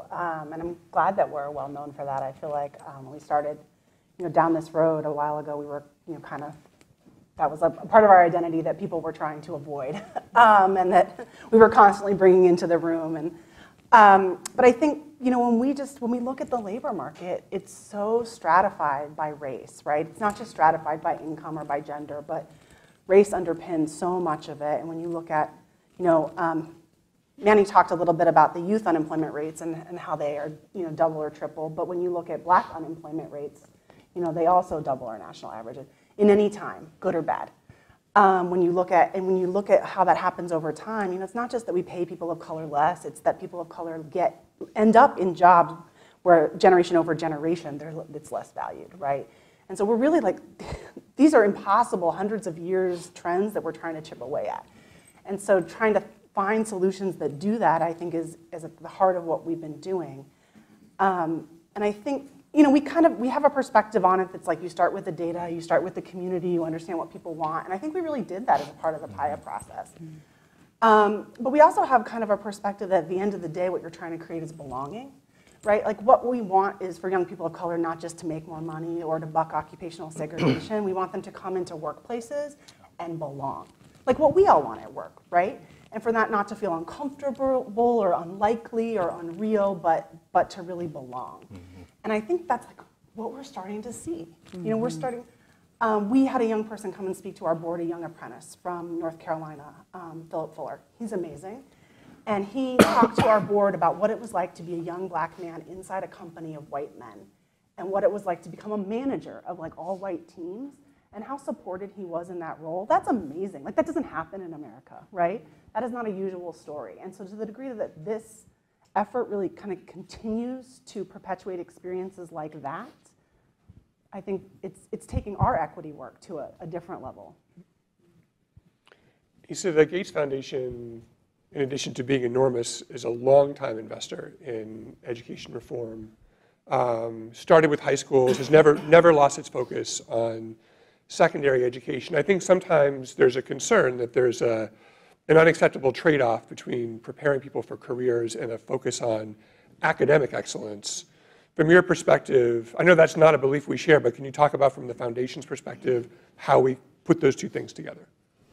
Yeah, so when we think of quality pathways, right, we think there's intentional, structured coursework and experiences that young people are having, really starting in middle school, and if not earlier, right, leading into high school, then transitioning into post-secondary. And so, and we say post-secondary just to be really clear, knowing that most jobs require a post-secondary credential, right? But we're not saying necessarily 4-year, we're saying post-secondary. I would say the way we think about it is that all young people, and this is what's so interesting about apprenticeships that we did not fully understand initially. We didn't learn until, like, just a couple years down the line, because I will be honest, like our idea of apprenticeship was just around, it's only for specific jobs, it's only for specific career paths, and therefore there we go again, putting young people, especially young people of color, down this path that's like an alternative pathway. Like, what's different now with all like apprenticeships that's different from before? So we had to wrap our head around understanding apprenticeships as it is right now, not apprenticeships as they were, right? And so we had to wrap our head around that. And one of the things that gets us excited about apprenticeships, and I will say our partners, career-wise and Here to Here, which has career-wise New York, and now in CityWorks DC has like career-wise DC. Like, these organizations helped us understand that not only are they providing quality work-based learning experiences, but through those experiences, there's intentional coursework that's braided in, right? So they're having these experiences in a classroom, they're having these experiences on a job, but they're fully integrated experiences. And then the supports that they're receiving, advising support, mentoring support, social capital development, like they're actually meeting folks who are invested in who they are and want to develop these long-term relationships with these young people. For us, that's how we think about, like, what is career-connected learning, and what does it mean to have a braided and integrated learning experience that just doesn't include coursework, but it includes what are the experiential opportunities that are afforded to young people, and all young people should have access to them. So that's how we think about it in our work. So we think much more expansively than, you get up every day, you're in your high school classroom sitting in a seat, right, for 6 hours or whatever a day, and then you leave for, and then maybe you have an after-school job. What does that 6 hours look like, and how is it integrated? And so what we support and what we invest in is specifically those organizations, specifically intermediaries, which have come up a lot in the conversation over the day, those organizations that have successfully made the case and have created programs that integrate work and learn. That makes so much sense. Thank you. I know we have a pretty quick agenda, and I want to make sure we have time for questions from the audience. Are we at question time? Not the kind where they yell at you like in the UK, but good question time. If so, okay, so please. Oh. Oh, let's go to questions. Yeah.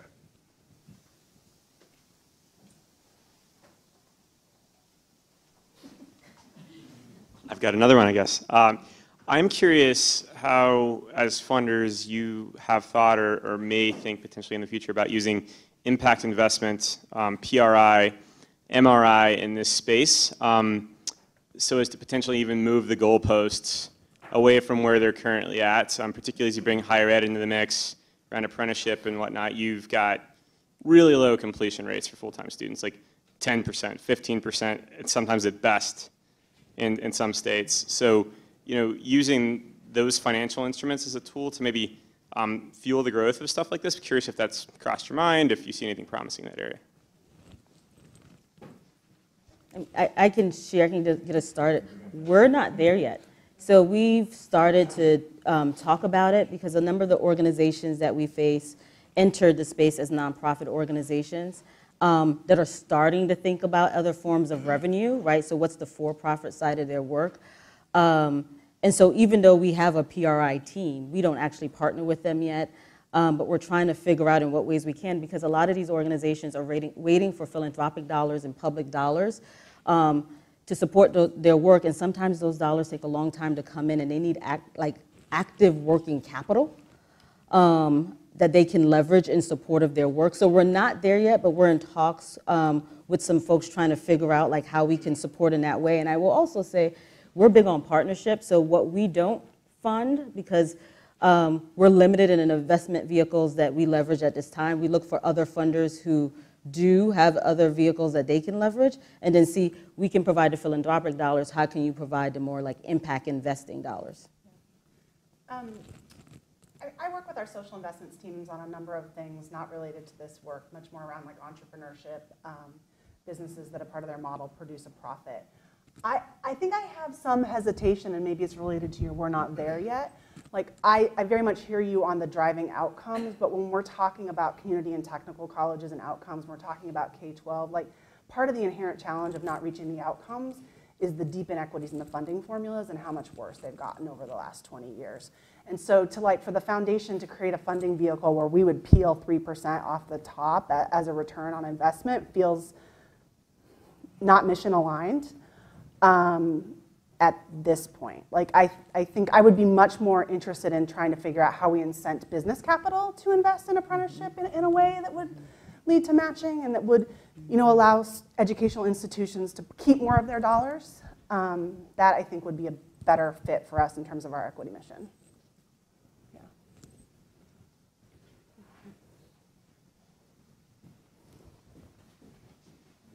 Hi, everyone. It's all for me. As funders, this is kind of a twofold question, and you may not have the answer to it, but how have you all, and if so, how are you having intentional conversations with your partners around pay equity for students? Pay equity? I mean, I can start. So I think I don't see my role as much around having conversations about pay equity. I see my role as supporting the PAYA Network to have the resources, skills, abilities, tools to have those relationships with their employer partners and to have those tough conversations about pay equity.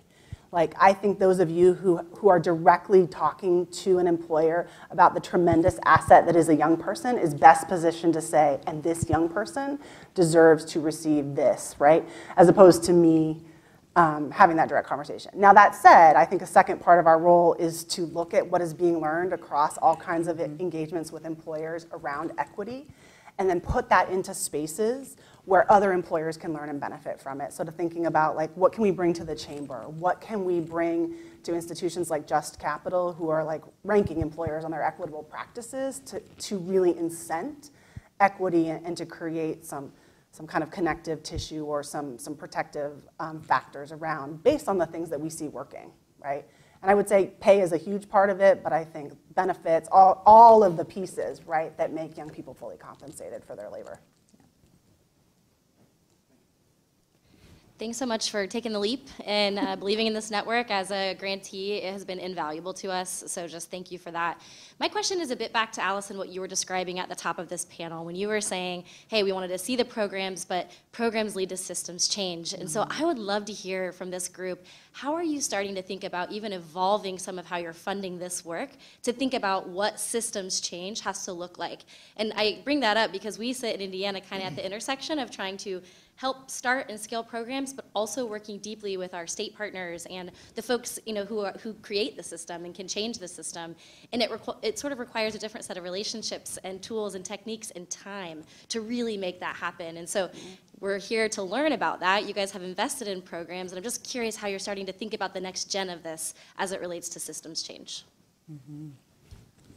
I can take a stab. I should say I'm probably the furthest from day-to-day implementation of the folks on the panel here, but I will say that one of the things that we loved from the beginning about the work that PAYA was doing was, yeah, this was big, you know, systems change work, but looking at the policy side of this was really important, and in the conversations that we had leading up to this, but also the ones that I've had in the hallway here the last couple of days too, there's a recognition that there's some very decentralized policy conversations going on now, right? Pulling states together where, hey, Alabama actually has a really great law here that permits, you know, certain apprentices to do X, Y, and Z, but this state doesn't.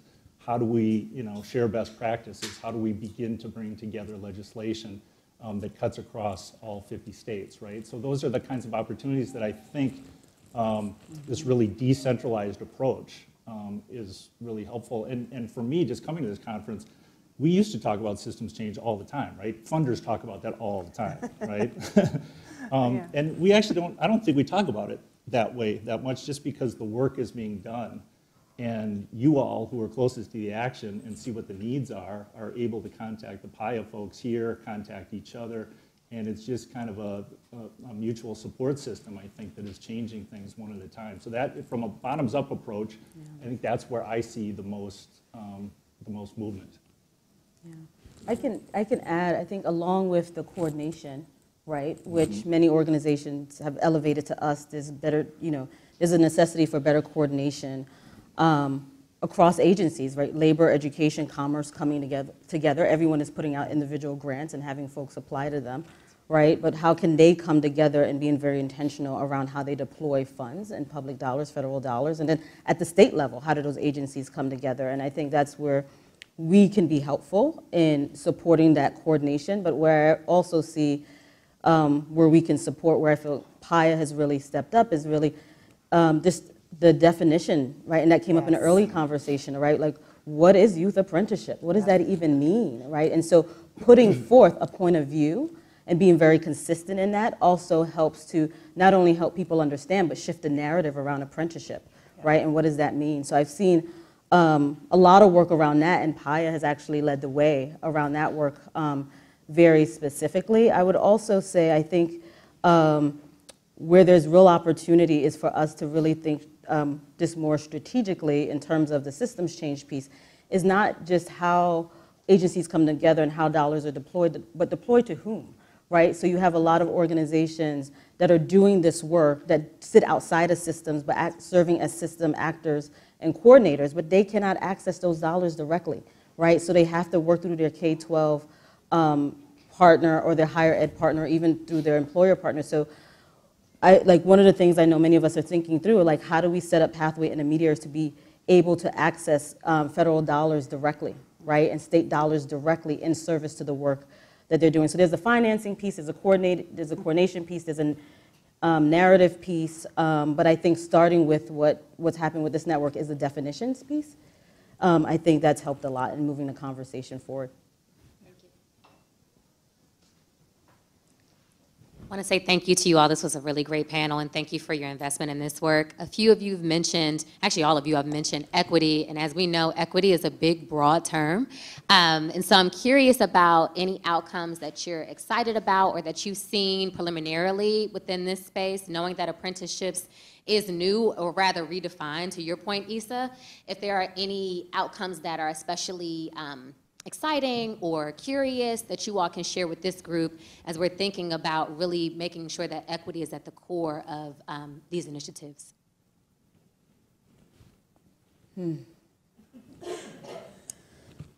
Yeah, I mean, I have some thoughts.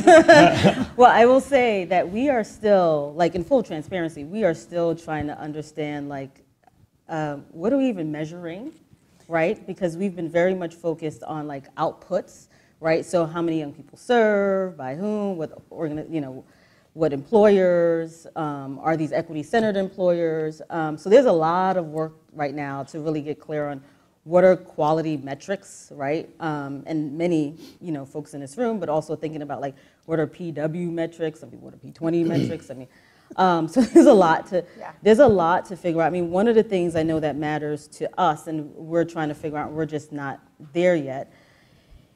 There are the localized outcomes, right, that many of our partners are looking at, which are still very outputs-based, right? But we are not yet capturing longitudinal data to really see like the long-term impact of a lot of these programs, and that's just because the data systems aren't set up that way, right? The infrastructure isn't there. There's a lot of data, but folks aren't necessarily talking to each other, and everyone has alum, but not everyone has the capacity to manage their alumni base, to capture that data in terms of, okay, we help you get that first really great quality job, right? But, and hopefully the intent across the board is full-time, right? Not contractual jobs, but full-time jobs that come with benefits. But are you being retained? And for how long are you being retained, right? Are there promotional opportunities? What are the wages that come with that? Do you still have a sense of belonging? So past the initial hiring manager that think you're fabulous and I want to have you on board because you're just great, fabulous youth apprentice, what about the next level of management? And then what's the continuing education support that you're getting from your employer? These things are not different from adult employment, right? And those are we're still figuring a lot of those things out. But I would say we're still figuring that out because a lot of the things that I would say they're mostly output measures. Like we don't have a lot of outcomes. I don't know if you all have any outcome measures that you're looking at now or have access to. Well, I can say I +1 to everything that you just said. And I think we struggle with this internally. And if I were to say, what is the thing we would want? How would we define equity and our impact? It would be around the racial wealth gap, right? That is ultimately what we would want. Now, there are a lot of points from here to there that we don't necessarily have data around. And that is like the joy and the pain of youth apprenticeship and the length of time we're going to hold on to young people. It's so great that we're going to do that and make that kind of investment and ask others to make that investment. It also means it's going to be a while. I think there was the conversation up here, in 14 years, in 24 years. And so I think hoping that some of the things that we're starting to see around lowering the cost of education and thinking about competitive wages and that would be contributors. But I also think, and I know I give Taylor heartburn when I say this, the time has come that we have to start to a little bit begin to shape an evaluation agenda so that in 24 years we can know. But it would be the racial wealth gap at the end of the day, which. So I'll do the +2 piece and be brief in my comments. But I'd say, the first thing I think of is what Taylor presented earlier this morning, right? In terms of who's getting apprenticeships versus who's in the job market right now, right? That tells us we have some issues to address and better understand with certain populations, but we're doing really well with other ones, right? But they're indicators, to your point, right? These are early indicators, but they're strong indicators too, right? This is for my job in a business setting is always challenging with my business partners, right? Because they're used to a correlation that's kind of a one-to-one. And we're risk capital and we're in a policy atmosphere. But the indicators that come out of there, when you think about that pie chart was such a beautiful thing. When you think about those populations, getting up, and then pairing that with our guests this morning, the apprentices, no debt or little debt probably, and income coming in, and skills that are tangible, and hope, right? A belief that I belong in this system and I can achieve, I'm being celebrated, gives me a lot of optimism for the future. And yes, I think we all agree that nailing down those outcomes going forward too, longitudinal, what did that mean in terms of your debt over time? What did that mean to your family? What did that mean to your overall salary, et cetera, are all things that will be captured and need to be captured going forward as well. I think Isa made a great point about management, right? The thing about pathways is they continue. Right. And they can go in different directions, and the way they go should influence how we think about the new generations as they come along, and as the youth we focus on today aren't youth, but are still people who we're very invested in, and still people who, particularly when we think about the wealth gap, that's the wealth accumulating part of your life, right? You're not, and so where you end up is going to make a huge difference for the next generation, and for so on. Next question, please. Yes, sir. Uh-oh. No, you talked about the importance of partnerships amongst funders and some of the ways, again, shout out to Crystal Bridgman for bringing a lot of the funders to this community. Can you just share a few more things that you're excited about from the vantage point of funders, right? As funders, we get to see things from the 30,000-foot perspective. What are some of the things that we've heard a lot today, but just from your perspective, what are you super excited about? Everything. I can jump in. I'll say two things right off the bat. I'll keep them short. I mean, one is I would say, and maybe this is kind of typical fun. I really like that the walls are down in this relationship, right? The funders and the folks that are getting the work done. Easy for me to say, but it feels to me like egos and reputations and logos have been checked, and that people are focused on the vision. And I hope I've got that right, but that's what it feels like, number one. So I'm excited about that. And then I'm just excited in the general economy as well of what's coming in terms of infrastructure, in terms of the Inflation Reduction Act, in terms of the CHIPS Act. And I'm motivated, right, to make sure that the folks that we're focused on today have at least an equal shot and participation in that. But this is huge, and this, inclusive green jobs is something that we're excited about and look forward to playing a role in. Those are really good ones. You want to say plus one? I'll say plus one, and maybe I'll add a little texture to your one. I think that what I've enjoyed about this work is that we've hung together so long as funders, and that we're intentional about not making it a brand, but intentional about that would be bad for the field if there was the Melinda Gates Foundation apprenticeship and there was the Siemens, that's just crazy making, right? And so I think I've really enjoyed that, and enjoyed, adding folks, adding you, Farhad, and, look forward to who's coming next. But at the same time, I think what's tricky now is that this is a whole network, and so we used to be like a table of folks who would sit in that room over there and talk, right? And so now it isn't. I look forward, I think, to having those same levels of ownership, up and down and across this network, and figuring out what that looks like, especially now that we can be out in the world together and not on the little boxes. Because I think that's where we're going to start to realize this movement building that we want to see, and so that'll be fun. I agree. +2, and I would say there are funders across the board that are focused on, there are funders who are focused on solutions. Let me dig into apprenticeship. Let me dig into advising. Let me dig into dual enrollment. Then you have those funders who are focused on data infrastructure, narratives, and policy. And then you have those that are focused on those coordinating entities like intermediaries, and we're all talking to each other, right? And trying to figure out how together we can fund this work to make greater impact, which is really great. And we're not saying, in some cases we're like, well, let's double down on these things, but at the same time we're saying, well, if policy is your thing, then how can we put money into that, but lean into you to dig into the policy? So we're leaning into each other's strengths as funders in ways that maybe that funders haven't showed up in the past. So I think that's one of the things. And the other thing I just have to say is that we, I think, are starting to amplify each other's investments.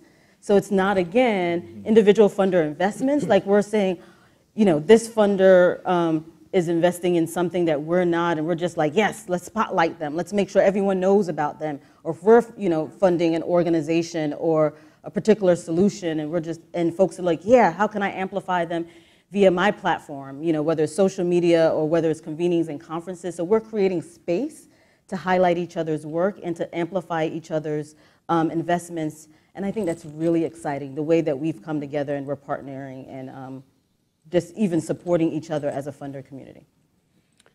All right, we are at time. Please join me in thanking our panelists. That was a terrific discussion.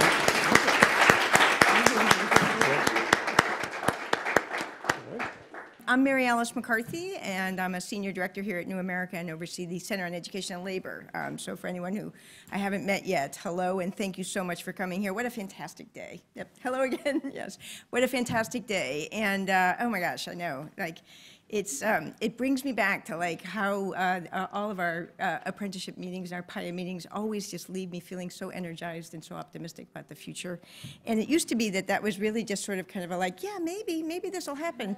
And I feel like the theme of today is like, it's happening, people. We have momentum. There is movement, right? So as of today, I think we can officially say phase 3 of PAYA is underway, and we are in it. This train is moving, and more people are getting on it, and that is just incredibly exciting. I do want to just quickly, just like 3 quick themes that I just saw really come out today in the course of the conversation. Again, the first one is this, just the fact that there is movement. Yes, we've been kind of having some of the same conversations for many years now, but obviously, as somebody pointed out, this is part of what the work is. We're having the same conversation, but there is tangible steps towards success. We have more youth apprentices than we used to. We have greater alignment across K-12 and higher education in many places, not what we want it to be. We have greater understanding of what apprenticeship is, what youth apprenticeship is, and what it could be. So I do think we are seeing that. Another point that I just thought was so well put and that just so captured really what we all, I think, are doing, what our work is, was made by Michelle Marie from M&T Bank from Buffalo, who talked about this experience of like being in her bank or being in her place of business and trying to get the thing started and, you know, and talking to managers and talking to hiring managers about what their needs are. And everyone would start with like, well, a bachelor's degree or maybe a master's degree. And then that question of like, is there someplace else where people could start? Like, what could be a starting point? And, you know, when I think about what has happened in this country for young people over the last several decades, is that we keep moving the starting point of their adult working lives later and later and later, and they have to complete more and more things, and they and their families have to spend more and more money just to even get started. And what we're doing with PAYA, with youth apprenticeship, is we're taking those goalposts and we're moving them back to young people. And we're saying you can start here, you don't have to have finished college to actually start getting a really good paid job and professional work experience. And it is long overdue. We've been moving the goalposts away from young people for a long time now. This community is moving those goalposts back, and I think it's really exciting. And I think we can see what it looks like to move those goalposts back when we saw those 2 youth apprentices. Weren't they amazing? They're always the best part of any PAYA meeting, any meeting on apprenticeship. It's why we should do them more often, just because, you know, they are so exciting. But I mean, these 2 young women, were they confident? I mean, confident young women, and they were confident about their futures. And one of the sentences, or one of the lines that both of them talked about too, is just what it means to be managing your own money at 17 or 18 years old and paying your own way. And boy, I'll tell you, the younger you internalize the joy of that particular experience, the better, right? And if it doesn't happen until 26, there's a good chance, you know, that there's a lot of debt behind you that you're about to own too. So, so I just thought, again, we saw what it looks like when we give young people, when we move those goalposts to them, let them get started, how it builds their confidence, how it builds their agency. And then the last point is just about the slide that Taylor had about culture change, right? We are seeing momentum, right? And we're moving forward, and it's going to take a lot more programs and a lot more youth apprentices and a lot more stuff happening on the ground. But we've also can use that as a foundation for this culture change and this transformational change and this systems change that we're all talking about. We can't do the systems change and the culture change without the stuff happening on the ground, but we also need to make sure that we leverage what's happening on the ground, really lift it up, make the most of it, and translate it into a much broader change agenda. And that is going to take a network to do. That nobody can do on their own. That takes a whole community. That takes people all across the country, people at all sorts of different tables talking about youth apprenticeship and kind of singing from the same songbook, even if not saying exactly the same thing. So thank you for being our partners in doing that. I have never been more excited about the future of youth apprenticeship and just the future of our ability to change the conversation, change the narrative about what young people need in this country and make it much more friendly to what their actual needs are and what they're telling us they actually need. So with that, I'm going to start with some thank yous and then hand over the mic to Taylor, our National Director of PAYA. But before I leave, I will just say a gigantic thank you to our funders and in particular on that panel. I mean, thank you all for working together. It is so helpful to us. It is such a shot in the arm to be able to sort of have a conversation across multiple funders about what we're doing. So that's super helpful. Thank you to all of our partners, and a big shout out to Andrea Messings-Matthews, whose birthday it actually is today. So she shares a birthday with PAYA, and that is a good thing to be. Yeah, yeah, right, exactly. And then, of course, thanks to our New America Events team, and most importantly, thanks to Team PAYA. And Taylor, why don't you come on up and close us out here? So I wasn't actually originally slated to give the thank you here, but felt like to close out the day, I really wanted to make sure that we expressed our thanks. And I was laughing over there looking at the podium thinking, one of the many things that we didn't write is how to move it. And we're like, you know, the PAYA team, Kelly in the back, Mike in the back, Fabio in the back. We're like a very detail-oriented team, but one of our skills is we can be very detail-oriented and zoom out, and I thought, oh, we didn't make a plan for the stool. But I'm gonna leave it here on purpose because it feels very cool to be this tall, but also because I think events like these remind me that we are big, right? That we are big and we are mighty, and sometimes when you stand behind the podium and you read from your remarks, you're just kind of reading and you're in the zone, right? And you're like, I don't know, I'm not really paying attention, I'm not looking up, I don't really know what I'm saying anymore, I just like I'm watching the time and I gotta get to the end. And sometimes this work can feel like that, right? I mean, those of us who are in it on a day-to-day, you're constantly on the phone, you're in Zoom meetings, you're almost like system code switching all day long. You're calling it soft, we had this conversation this week, you're calling it soft skills with your employer partners, and then you get on the next call and it's 21st century skills, and you're just, the translation can be exhausting from folks. So being here up on the stool with you all, hearing the stories of the apprentices, of the program builders, of the policy folks who are trying to get these systems to work on our behalf, and then the folks here who are many of our core supporters, and we've got others in the room, Eve and Farhad, and I hope I'm not missing anybody, but I'm scanning.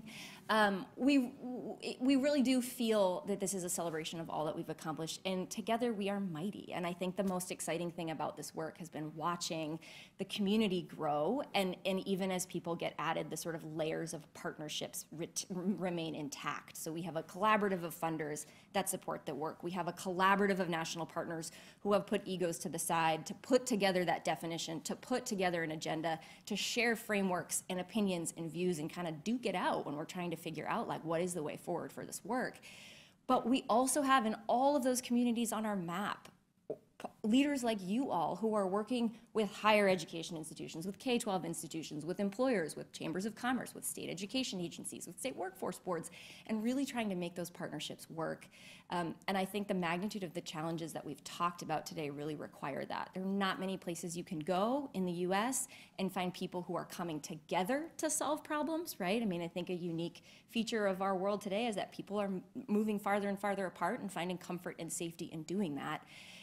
This isn't, youth apprenticeship is uniquely suited to bring people together to find solutions, and it remains a sort of a bipartisan solution, a solution that gets education people and employers on the same page, And it gives us all a better stool to stand on as we're trying to think about what the way forward can be. So I'm going to stand up here for about 30 more seconds and enjoy being 6 feet tall, which is something I've never been. But I just wanted to express my gratitude to all of you who have made the trip. It's a really busy time. You are very busy people. You've got places to be. You've got problems to solve. But we are bigger and better together. And we really appreciate your coming here today to share your work, to reflect on what's been hard, to celebrate the wins, to celebrate other people's wins, and to ask really good questions that we're going to take with us into phase 3, find and hopefully share solutions with all of you. And we're really excited to have the opportunity to do that. We know lots of you have been like, what does it mean? What does it mean you're launching? What's next? Where do we go from here? But rest assured, we've got lots of stuff headed your way very, very soon. We want to continue to grow this field. We want to continue to tell your stories. We want to continue to get better data and understand more about what it takes to do this work well. And most of all, we want to be back here in 2 years, or maybe not even back here, because I guess if we push the chairs together, we could get a few more people in. But if we're going to keep growing and growing and growing, we might end up in a bigger ballroom soon. So thank you all for making the trip. Stay in touch with each other, and keep up all the good work all over the place. Thanks so much.